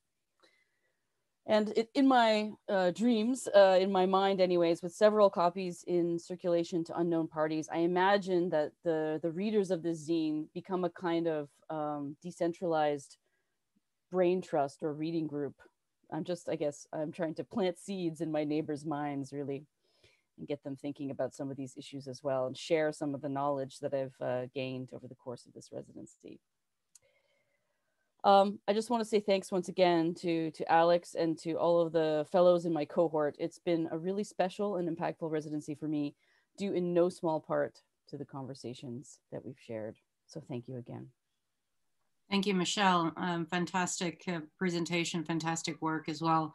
Can you talk about the importance for you of the locality and the hyper-local nature of the project? Because of course, one tendency could have been for you to collect BBs everywhere and to, collect kind of communal, and in the chat, people have been sharing where their local mini library, mini free library exists.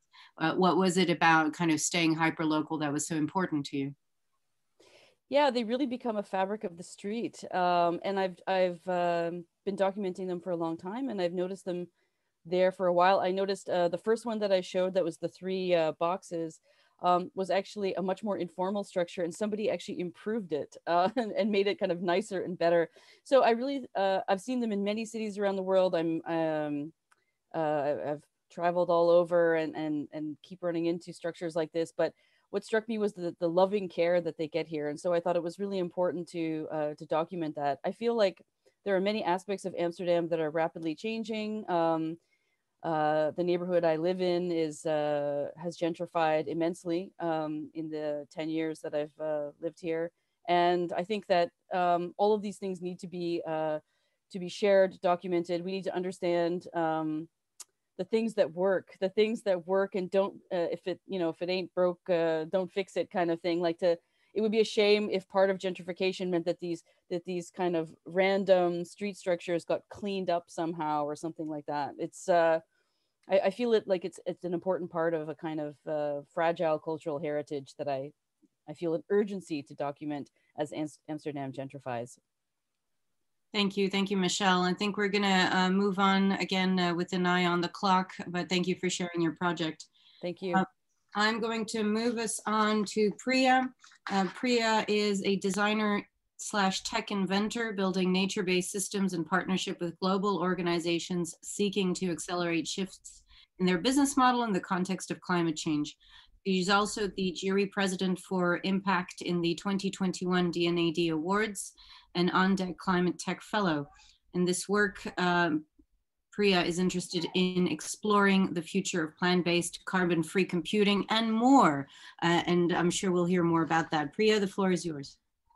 Thank you. Thanks, Alex. And sorry, that was a mouthful. I was a bit ambitious when I was writing my proposal. Now, when I think about it, if I realized we have time to do all of that. So anyway, always try and be more ambitious than the time one gets. A big hello to people in the crowd as well. Nice to see some familiar faces. So I'm today just going to share my journey on how I ended up in this residency and a bit of my background. I've been previously designing like systems, and I have a bias of looking at systems everywhere, not typically operating systems. So when I signed up for this residency, I was very keen to kind of basically challenge myself and start seeing things much more on a holistic perspective and see how things are connected without this kind of classic silos that we tend to have across like humans and machines and non-humans. And I was trying to really see what was the kind of interlying, the thread that brings us all together.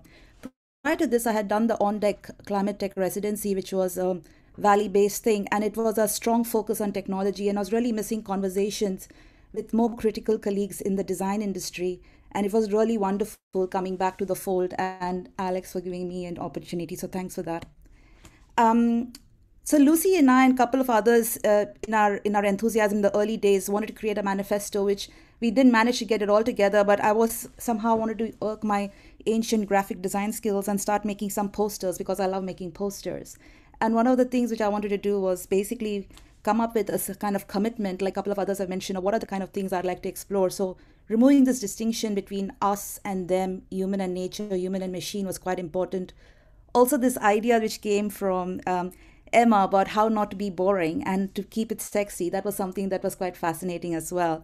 And the whole idea of trying to elicit conversations with people who you typically wouldn't have conversations, or even things and or organisms, how would you actually listen better to see what's going on?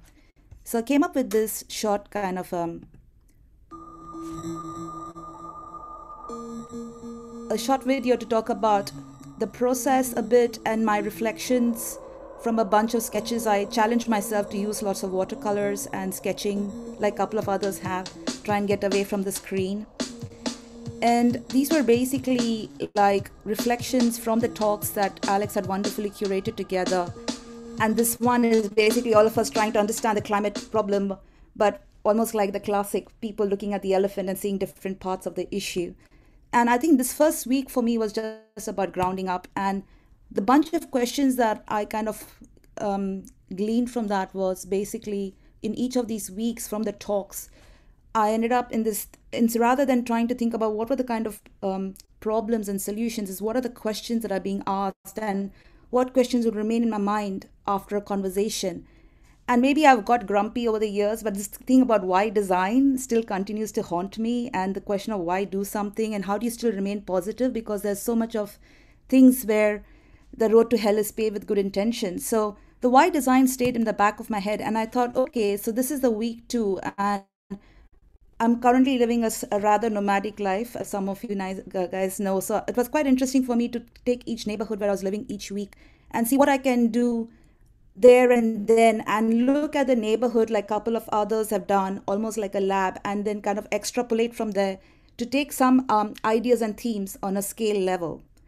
So one of the things that came out was this concept that happened also during the pandemic is people's urge to connect with nature. And we seem to spend a lot of time in nature in general. And I was quite fascinated, like all the parks that I went to, there was almost like a lot of people have spoken of having kind of a public kind of common space where you don't have to constantly consume and buy and purchase things. But funnily enough, people are in the odd way consuming. They're consuming this nature, which we need to actually kind of consider, not take it for granted. And the other thing which I noticed, because I was living close to Regent's Park, was the London Zoo, which was quite fascinating. It almost felt like a temple or altar for the giraffes, where people would wait quite patiently for these two giraffes to come out. And that made me think about the religious experience as well. I know a couple of people, writers have spoken, from William Blake to Thoreau, have spoken about how nature gives almost this kind of a connection and religious experience. But I was quite interested in seeing how could we actually build upon that. And oops, I just don't know why this is not moving forward.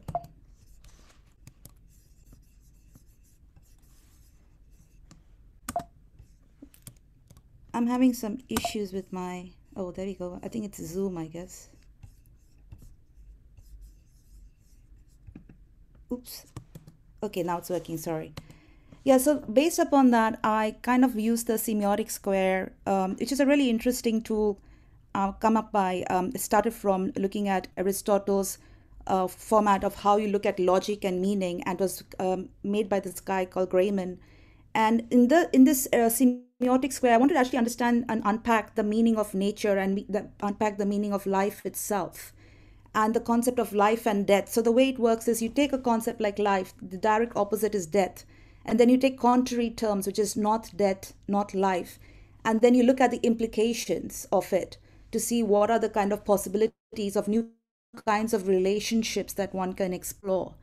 And for me, it was really very much about this idea of, okay, if the smallest unit is an organism, which is a spore, a mushroom, and then you have things like, the cyclical aspect of nature. So death is not bad, it's about renewal.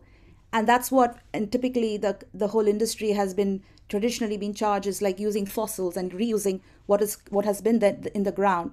And then from there, you have this concept of not death, not life, which is the higher level order of consciousness and intelligence. So I was quite interested on mixing and matching these things. And one of the games I came up with is this what if game, which is a classic tool. But I was just thinking, what if we just embedded nature into man-made systems like quite radically, and right from energy to superheroes, for example. So like if there was a political party, it'd be the climate party. If it was knowledge, it'd be indigenous. If it was love, it'll be like inter, post, polyamorous, across species. And identity will always be changing. It'll be evolving. It's not like binary or even a range or spectrum. It's based across age groups as well. So from there, I got fascinated with the concept of nature and religion. So I went into this space and started saying, okay, how does religion actually organize belief systems? And I was looking at, this is quite a well-known model from Donella Meadows, the iceberg model, on trying to understand what our belief systems are and how that shapes our mental models and what kinds of patterns and behaviors end up as a result. So the way I was looking at it is, if we can look at what people choose to believe or what they're asked to believe, and what is the philosophy driving that, then perhaps we could think about imagining a new kind of system and relationship with nature. So I then ended up going to my neighborhood and looking at what was going on the streets in terms of belief systems. So I came across a Falun Gong protester, and while I was running, this was basically during my runs, meditated with her for some time just to understand why she's in the sun sitting and doing this day in and day out. Also passing the mosque and listening to the azan. Actually going to a church sermon in Regent Street, and I have never been to this particular church or sermon. It was quite fascinating that they were quite welcoming, and it was interesting to see why all these people are congregating. And I could get a sense that once you're interconnected and people feel there's a level of relationship through something they believe in, you feel like that you're almost like on an organism level, on a higher order.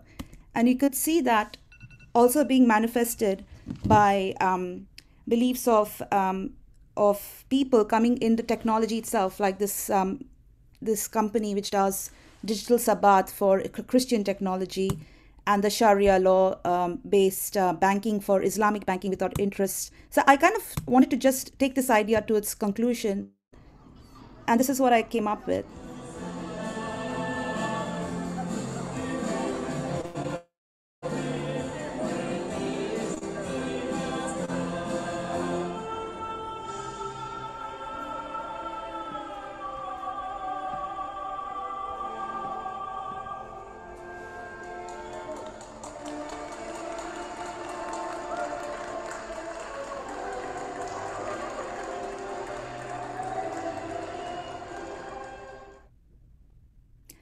So imagine it's 1st November and you're given a choice to the UK Verify Government Service to select a religion, and you select nature.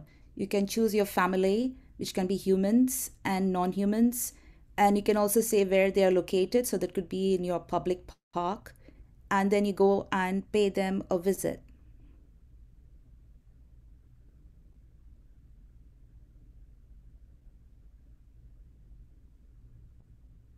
And this idea of park as a platform as well, where you see the interconnections.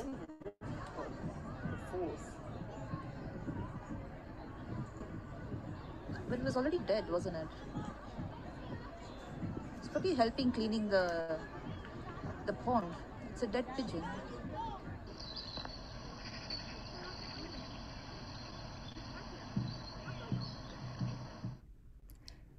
So one of the things that came up during the pandemic was also that people unfortunately left a lot of litter in places of natural beauty, including parks, and the parks everywhere could not even deal with the amount of litter. So my question really is, if nature is a religion, then can it change our behavior? Because the way we would relate to nature, because we are part of it, and we would respect it and worship it in a way whereby it just changes our unsustainable behaviors going forward. So I have a petition which I set up yesterday, and is looking for signatures to kind of see whether we would have new kinds of social contracts and behaviors that we could have, which is actually going to help us create a better relationship with nature going forward. So I'll put it in the chat. It'll be great to see whether you guys want to sign it up. Thank you, Priya. We have maybe 1 or 2 minutes for questions. My question to you is just, there's obviously a litany of thoughts that you've had during the residency. Which sort of direction do you think you'll explore more in this nature as a religion? What would be, if you had 2-3 extra weeks, what would be your focus? So what I was trying to really do there is see nature as a religion could be a lever for behavior change and new kinds of relationships and contracts. So I'm really hoping to take this further with looking at the whole nature as a connected whole, and see all the different kind of things that we would interact, right from our mobile phone and the kind of cloud computing services we use. If we actually put nature as together on the same level, how would that relationship change from the way we look at energy consumption to how we relate to the way we are in nature in a park? So I'm trying to look at it almost from a neighborhood level to like a scale infrastructure level. So that's what I'll be interested in doing, interventions at each part. Amazing. Thank you so much, Priya. Again, just looking at the time, I'm going to have to move us on to Sara. Hopefully Sara is with us. Sara is a full-time learner and volunteer exploring a career in using effective design and communications for social good. She loves facilitating community experiences that bring people together to learn, play, and just be, and is currently volunteering with the Global Shapers community in India. Hello, Sara. Hey everyone. I'll share my screen.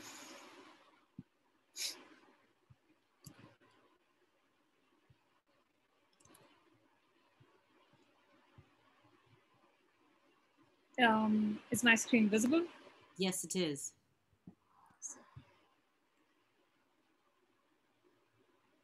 All right. Hi, everyone. My name is Sara. Couple of introductions before I begin. I think at least in this presentation, you can really sit back and probably enjoy a piece of poetry because that's just what my work is. I think probably as the youngest, as well as professionally the youngest person in the cohort, I had a lot of freedom to not think about a particular sector or industry or certain principles of design. So I went all over the place. And since someone just getting into the design world, what I came to the residency is with a lot of questions, and what I go back with is also a lot of questions. So for the love of storytelling and human experience, I chose poetry and storytelling as a format of collecting my thoughts. And as I said, I came around with a lot of important questions, which a lot of people who have done presentations before have asked.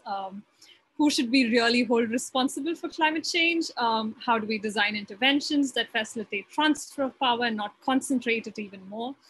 How do we include the most excluded voices in our climate change action?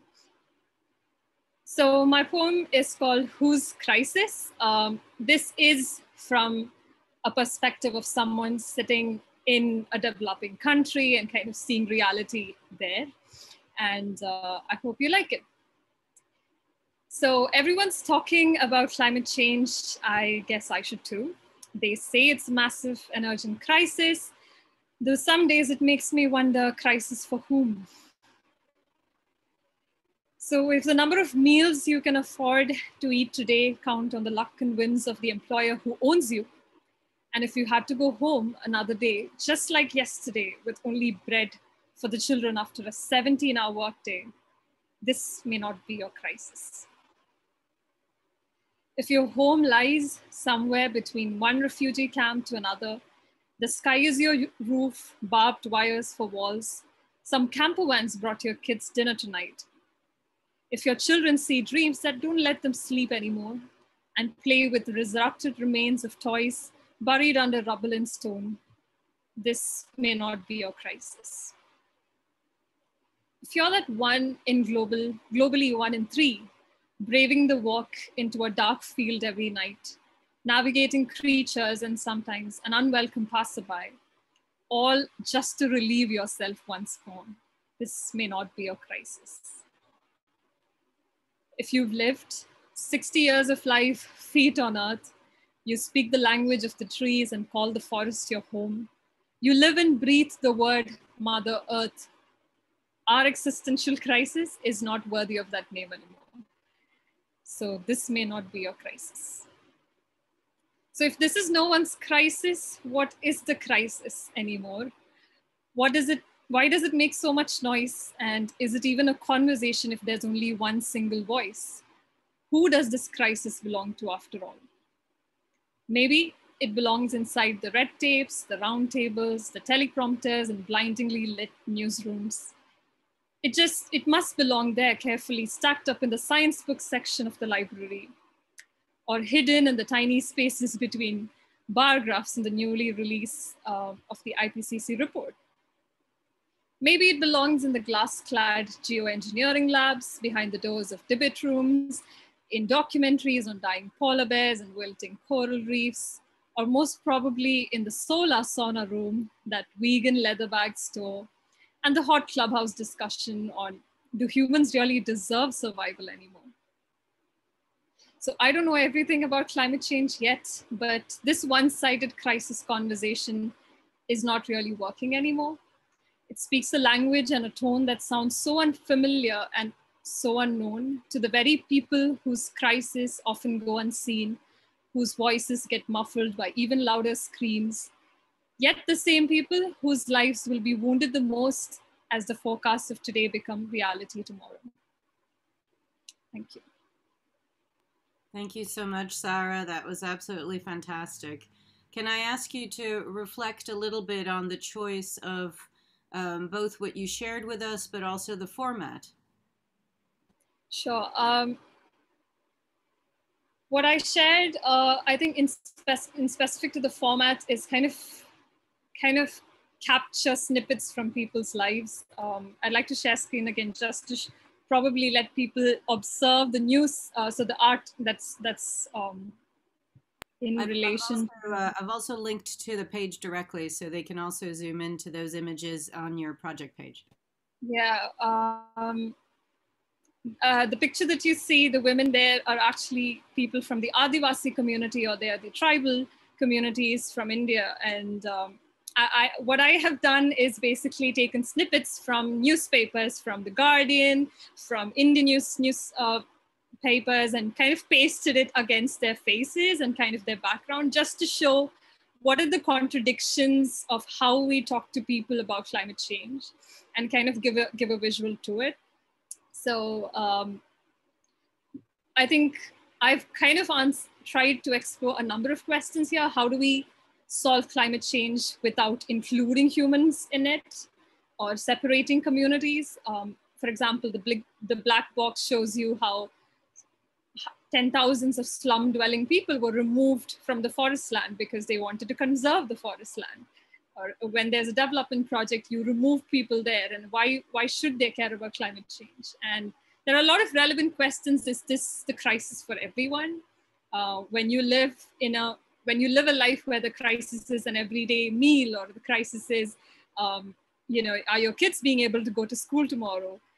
Does it even matter? So how do we talk to people and bring more people in the conversation without excluding them is something that I have to think about, I guess. That's fantastic, Sara. I really want to thank you for this piece. I think it's incredibly powerful. I also want to especially underline that Sara joined us from India on this residency, which is predominantly was mostly UK attendees, but I'm really, really pleased that you could take the time and you could take the space and also create such powerful work. So thank you so much. I'm going to move us on to Rebecca. Rebecca, are you here with us? Just a quick introduction to Rebecca. She's an artist and researcher based in London. Her work investigates social and ecological and political conditions in relation to human and more than human experiences of light and dark. Hello, can you hear me? Great. I've got a slightly unstable connection, so I've got my video off. But let me try and share my screen and see what happens. Can you see my PDF? Great. Yes. Okay. So just to give a bit of detail, I'm a white woman in my 30s and I have brown wavy hair. You can see me in a picture here wearing a green safety hat and an orange high-vis boiler suit. I'm an artist and researcher, and I co-direct an organization called Lumen Studios based in London and Margate. And with my co-directors, Melanie and Louise, I organize exhibitions, events, and workshops, which we use to have conversations about astronomy, light, and light pollution. So I'm going to talk a bit about that ongoing work and how the residency, how the Low Carbon Design Institute residency helped me get a different perspective on my work beyond a pure arts and theory dialogue. I've spent a few years researching darkness and light pollution. I'm doing this because I'm interested in how experiences of and practices during darkness and night can differ and change depending on where and who we are. So looking at both rural locations and also in a city like London or Birmingham. Here you can see Birmingham New Street on the left and an image of a tree illuminated in that street. That's from October 2020. And I'm interested in artificial light pollution and sky glow because of what it can tell us about our changing relationship with the night over time and the impact we could be having on not just our immediate spaces, but also places much further away that are under the gaze of this diffuse light. I worked with just check my screen here. I worked with a researcher called Andy Yekov who defined sky glow as a form of indirect light pollution that originates from light radiated upwards and then is scattered back within the atmosphere. It depends on the weather conditions like clouds and snow cover, and it can reach illuminance levels brighter than a full moon in and nearby urban areas. So during lockdown, I started to make images and films in my garden of the night sky, and became very aware and attuned to different kinds of light around me, from car headlights to blue ambulance flashes against the bricks of my house and the lights of the building next to me and so on. I also noticed other lights, like security lights flashing, and realized that they were tracing the movements of foxes playing between gardens. And so I became more interested in these more than human sounds and activities, and which gave me a heightened sense that I wasn't alone in this space, and I wanted to explore that further across ecosystems. So during my during the residency we've just done, I took part in a bat walk at Walthamstow wetlands, and I found that brighter streetlights can attract insects the bats feed on, and so reduce the food available for bats in their usual feeding areas. On further research, I found that work by researchers at the Netherlands Institute of Ecology at the University of Wageningen had helped implement red lighting in a sustainable community in the Netherlands, and created a safer night sky for specific species in that locality. And so as part of forthcoming research, I'll be doing at Abney Cemetery Park in Hackney with 3 other artists and designers. I hope to explore the lighting around the park and in what they call the edgelands, so the lighting bordering the site. And so during this residency, I also did some walks there in the evening, and these are some images from dusk. And so just to quickly sum up the thinking that I got from the residency, I wanted to come up with some kind of like guiding principles and commitments to my work in thinking with the nighttime. I mean, they're in more detail on the website if Alex has put the link. But these sort of way I'm thinking about my work is how can I democratize this academic research that I've been looking at for the last few years. In my experience, like working with scientists has been very challenging, and I'm very embedded in this research process, but how can I bring this into the site that I'm looking at in a way that's accessible? And and the second one is knowledge thickening, which I think is an interesting concept around thinking for me that involves thinking with situated practices of a place and listening to voices from that place, and developing different ontologies for addressing environmental change in that way. So looking at local community insight into nighttime ecologies around and within the park as a starting point rather than as a means to fill a gap of knowledge. Thinking about time differently beyond a human-centered scale. So looking at the history of the park and its beginnings as a colonial arboretum, and how that site has changed over time, and it's sort of when it became a disused space and then reinvigorated again, and how that space has then become really pivotal over the past year for the local community during the lockdown as an alternative green space. Thinking about a meaningful way to work with the plurality of night experience. So thinking back to earlier this year, the conversation that began or sort of became even sort of greater after the tragic circumstances around Sarah Everard, sort of the idea around feeling safe within the night is really a privilege that shouldn't be needed to be a privilege. So encouraging practices of, when I've been reading information around rewilding the self, and have been able to go out into the night sky, go out and experience the night sky, we have to also think about ways to create a safe experience to do that for all bodies. So looking at how we address these gaps and narrow uncertainties around the night. And lastly, developing sound practices of care in response to how technologies and processes are used to quantify and find value in biodiversity and subsequent claims for and on wild land, and looking at how these sort of technocratic approaches can also invisibilize and make vulnerable certain species in the process of that study. So I'm going to end with a quote. I don't know if you can actually see it, hopefully you can, by a researcher, Susan Shupley, from her text. And she talks in reference to Isabel Stengers and says, researchers, Stengers argues, must accept the possibility that it is not man, but the material that asks questions, that has a story to tell, which one has to learn to unravel. I propose a somewhat more potent reading of Stengers, in which the material not only has the power to make and bear witness to history, but also brazenly speaks back. And I'm going to stop there. Thank you, Rebecca. That's fantastic. Can you reflect a little bit on, I guess, what in the context of the residency sort of shaped your work? Because obviously this is an ongoing theme in your practice. What was it about taking these 4 weeks that you thought was the most impactful on your ideas?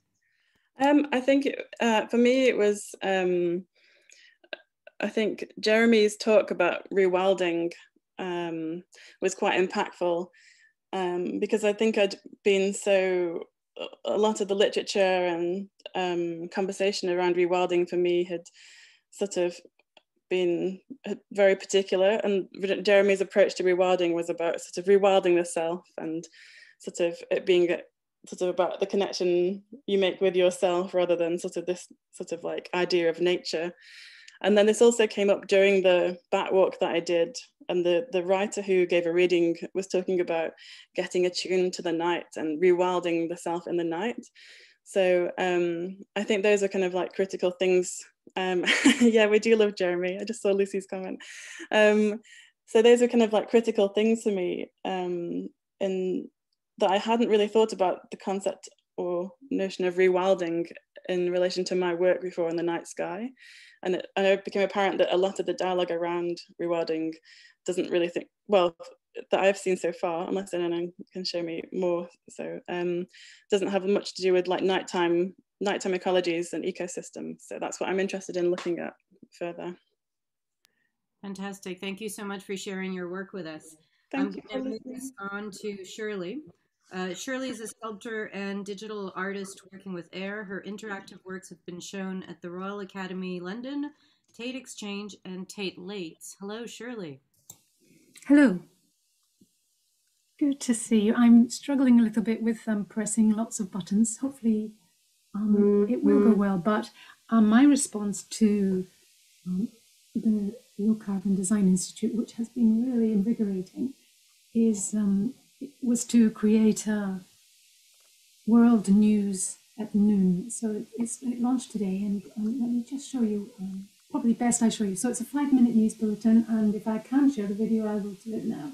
It goes.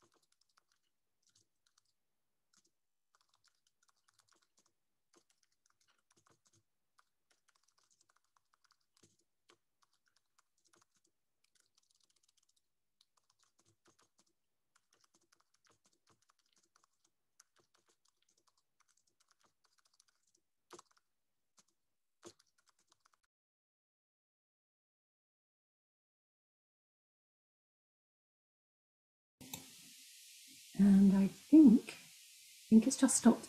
Not sure. Yeah, we didn't get any sound, unfortunately, so we'll have to point people to the video at some later stage, I think. But can you tell us a little bit more about the piece? Okay, so what it was, it's let me show you see if I can show you something else.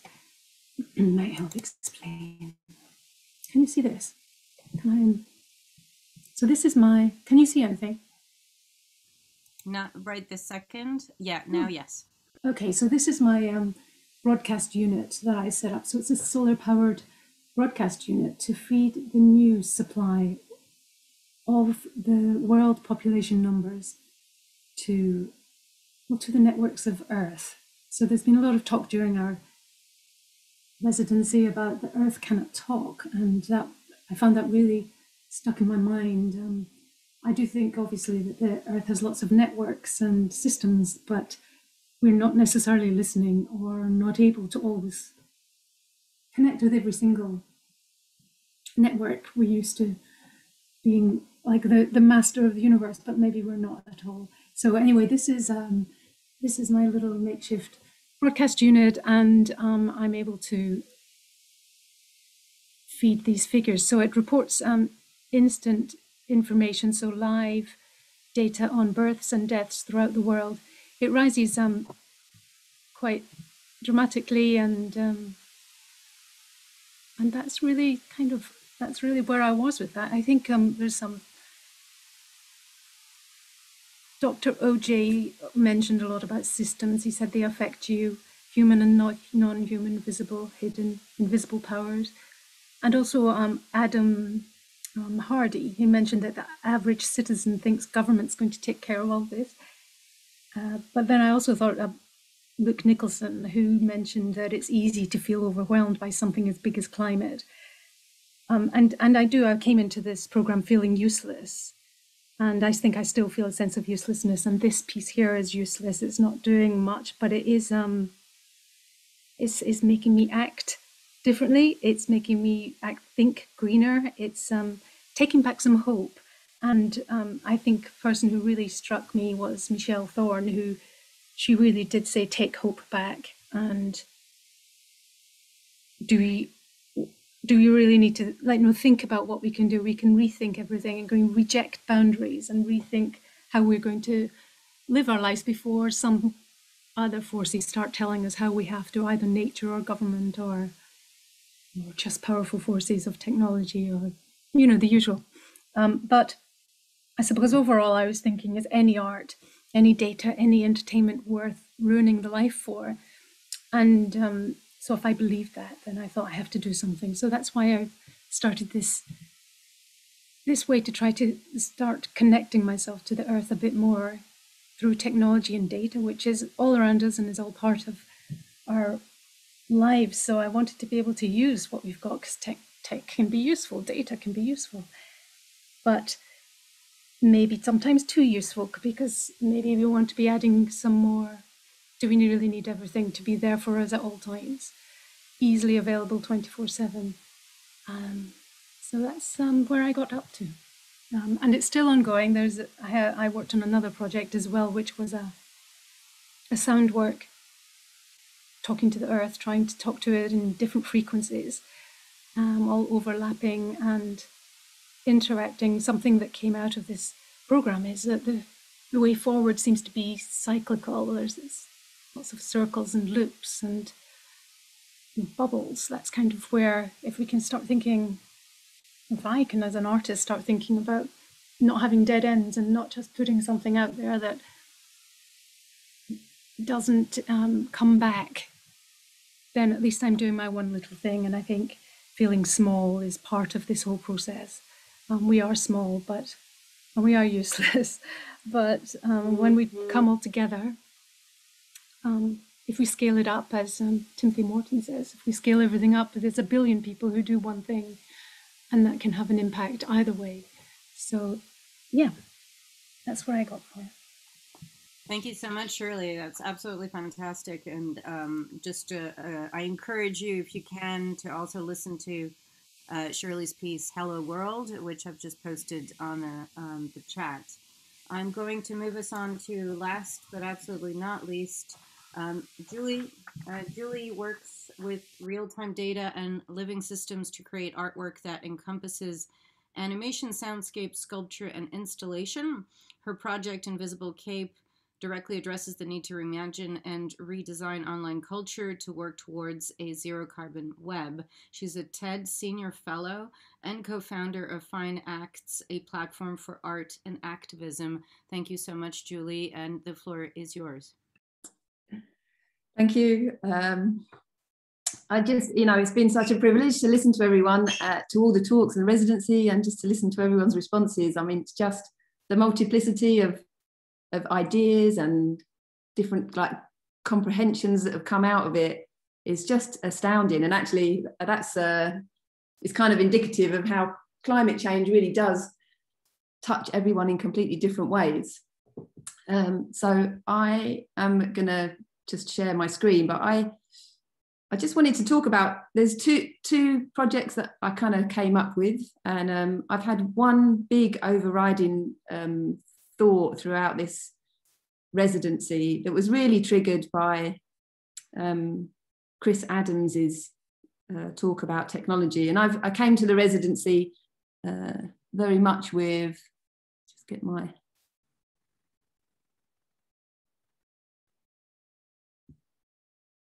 very much with an idea about, is that full screen? No, it's not yet. No, yeah. I came to the residency with very much this idea of looking at technology and how we can reduce carbon emissions through technology and what that would mean to different people. But this idea of convenience has bubbled up. I feel like in nearly every single talk for me, I've managed to kind of draw a thread, and then what even does convenience mean, and what are the consequences of convenience for one person versus convenience for other people? And one of the reasons that this has become slightly obsessive for me is that in the work that I'm doing with my new organisation, Invisible Cape, one of the things we're trying to do is to convince people that what they think they want is something to do with their convenience and what's gone before.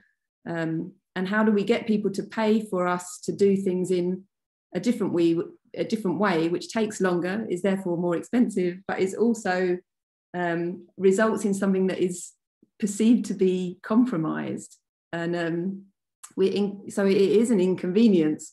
So it's it is a real challenge. And I think that's at the heart of a lot of climate change issues, and the sort of the slowness and the syrupiness of the way that we're moving to try and reach the Paris Agreement. So I came up initially with an idea that was about how could you point people towards what is convenient, what isn't. And because I make a lot of online artworks, I was thinking, well, maybe I'll make an online artwork which uses data as a form of energy, and it takes the energy of the audience, their attention energy, if you like, converts it into data, and then makes a generative animation. But before they can see that, before they get to be shown what it is, they have to wait a web page, and until they've got another 10 people to join them, they can't see the work. And the idea being that, kind of like in theatre, a performer would hold their performance for one person and then wait until everyone's arrived, and then they give their energy to everyone all at once, and it makes it kind of worth doing. So with an online artwork, the server doesn't spin up until there is enough people there to make it worthwhile using that energy to show them the artwork.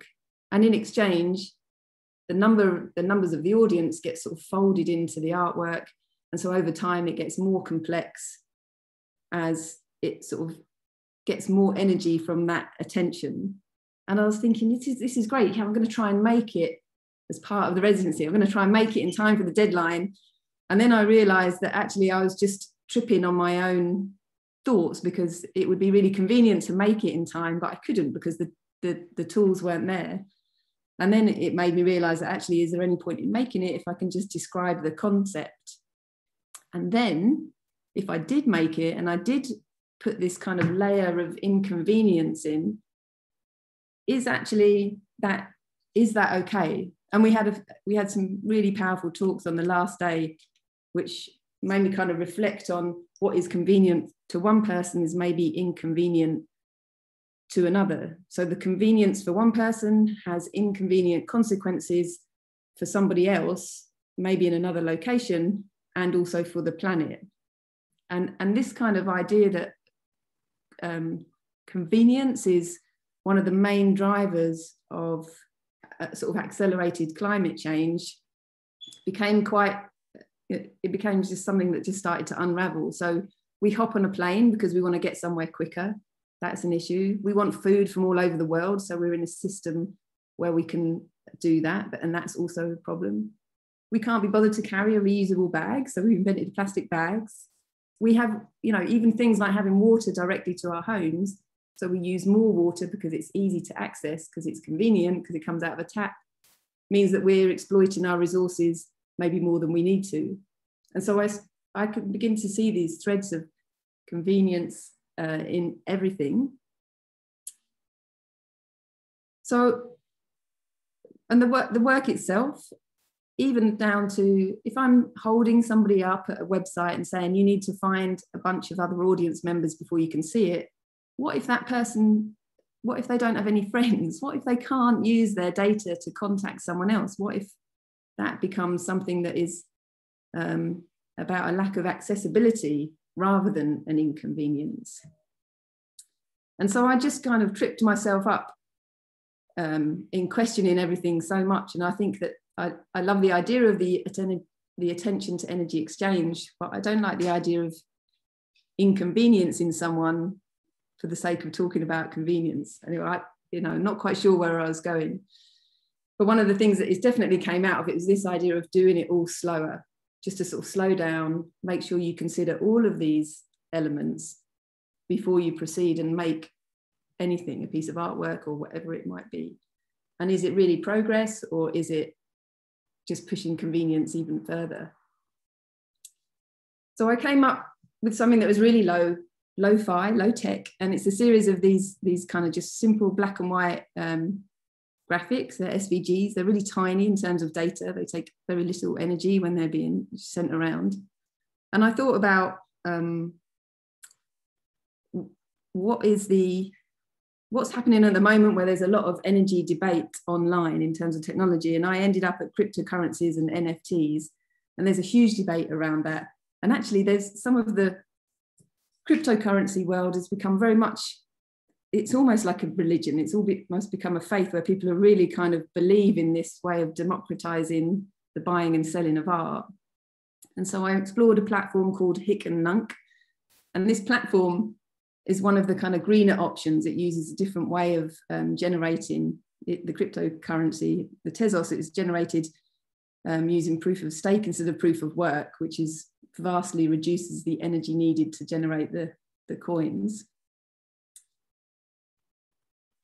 But when I looked into it, and it actually kind of resonated, because this Hick and Nunk is Latin for here and now, and this kind of like idea that we want to satisfy a desire of I need it here, I want it now. And so it became particularly pertinent to do it on that particular platform. So what I thought was I'll release these works, a very idealistic, release the works, and then people can, for really cheaply, like 25p each, people can buy them and then sell them. And what I'd do is track the energy of that artwork and see how far it would go, and ask people to literally give away the thing that they've taken. And this idea of exchange, so it all becomes all about a way of the energy that you hold is temporary and fleeting and momentary, and that you have to learn to let it go. We can't keep holding on to things. You have to keep passing everything on. That includes the energy that we're using. And we have to learn to do that quickly. So I set up these works, and you can buy them all individually. And what happened was that a whole bunch of them got bought, and immediately the people that bought them whacked the price up, and then they sat on the secondary market for some of them 20 times more than their original price. And then of course it stopped. That's because no one's going to pay that much for something that has kind of gone beyond the concept that it was originally designed for. So it was an interesting experiment to see some people pass them on, to see some people, even friends of mine, saying, no, I'm not going to let go. I can't let go. I want to keep your first NFT artwork. And then other people just took part in the game and carried on. So I think one of the things that I am really struck by with anything with cryptocurrencies and this idea of the debris that is left behind. So I can follow the journey that all of these works have gone through. And that is like a sort of permanent data trail. And it's almost like what's left, these blockchains that are getting bigger and larger and collecting all of this information all of the time, are kind of like single-use plastics of the internet. They're just cluttering up servers. They're just everywhere and they're just growing. And the whole point is that they persist. And actually, that's not really what we want online. And so how can we begin to do things differently? And then this morning, I was thinking about the project and I was thinking that I feel like I've just become part of something that I'm kind of a little bit anti. And I came back to this idea of giving people access and taking it away. And then I was walking by the beach and there's a tidal pool outside my house. And I love freshwater, seawater swimming. And when the tide is high, the pool disappears and we can't swim. And then when the tide goes down, 2 hours either side of high tide, the pool is revealed and we can go swimming in it. And I love that. I love that there's this kind of ebb and flow of the times when I'm allowed and I'm not allowed to do something.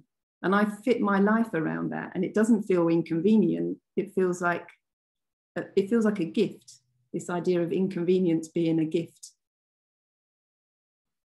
And so I think that that's what I'm going to hold on to, the idea that when I'm talking to people and something isn't convenient, that we say, and we frame it as that actually it's a gift, because it means we have to do something different. We have to think in a different way. We have to we have to compromise, but it's a good thing. Compromise is a good thing. And then just to finish, I was just fiddling around today and I didn't release this work yet, but I think in the future, when everyone's looking back over the kind of huge exploitation of energy that's happened around NFTs, I think t-shirts with things like "I never mind" written on will be something that people will gonna want to wear and be proud to be part of.